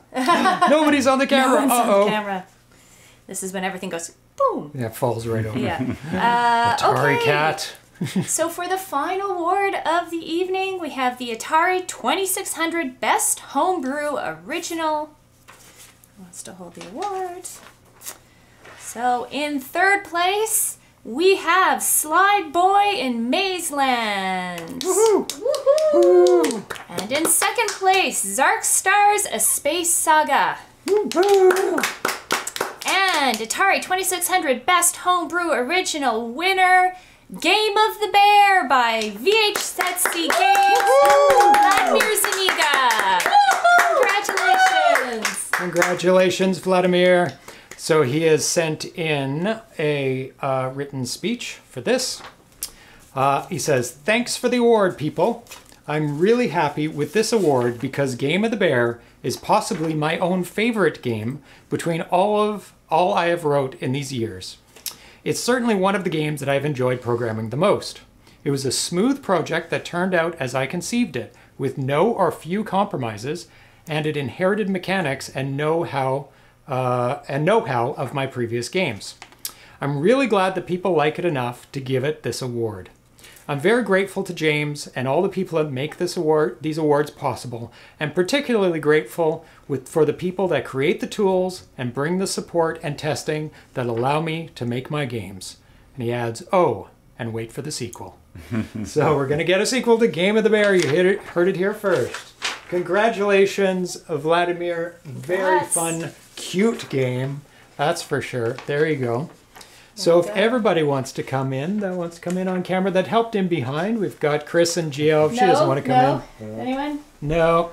Oh, Chris is going to come in. You can just pop your head in. Oh, yeah. Oh, Darcy's. Oh, you can't use that camera.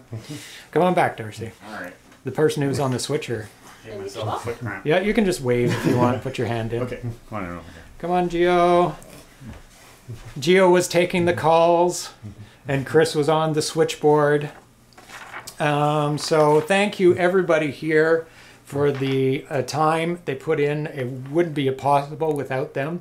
I struggle enough doing the show on my own, like doing it all and having partners on the show. But the awards takes a lot of effort from hundreds of people, literally, from making the games, testing the games, evaluating the games, and us presenting the games. So thank you, everyone here, for making this happen. We have some big shows coming up on Zero Page Homebrew. We're going to do AtariAge Day 2022. Oh, bye-bye. They're like, that's enough. We're going to be doing AtariAge Day 2022, where we're going to be premiering and unboxing all of the new AtariAge games. Mm-hmm. We're going to be playing an exclusive world premiere of Raptor, exclusive final build of Ruby Q, exclusive final build of Alien Exterminator, exclusive work-in-progress update of Grizzards, exclusive world premiere of Zark Stars 2 Ground Force, an exclusive world premiere, a work-in-progress of Dark Tower. So tons of big shows, and we're also going to celebrate the 45th anniversary of the Atari 2600 later on this year, and play every single Atari 2600 game that has ever been released, almost, over many days. So the results of the votes will be revealed today or tomorrow, so we'll unleash that and you can do what you will with that. Check them out. So congratulations again to all the people who made games in 2021, because it's an accomplishment just to make a game.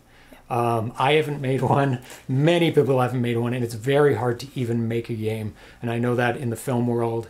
I've made a film, many films, and it's hard to make a film, so it's hard to finish anything. So congratulations for making games, and congratulations to the nominees and then the award winners today.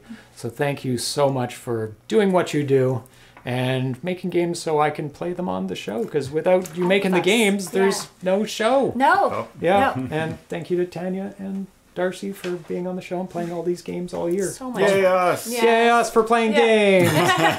we would do it anyway without the show. It's true. It's true.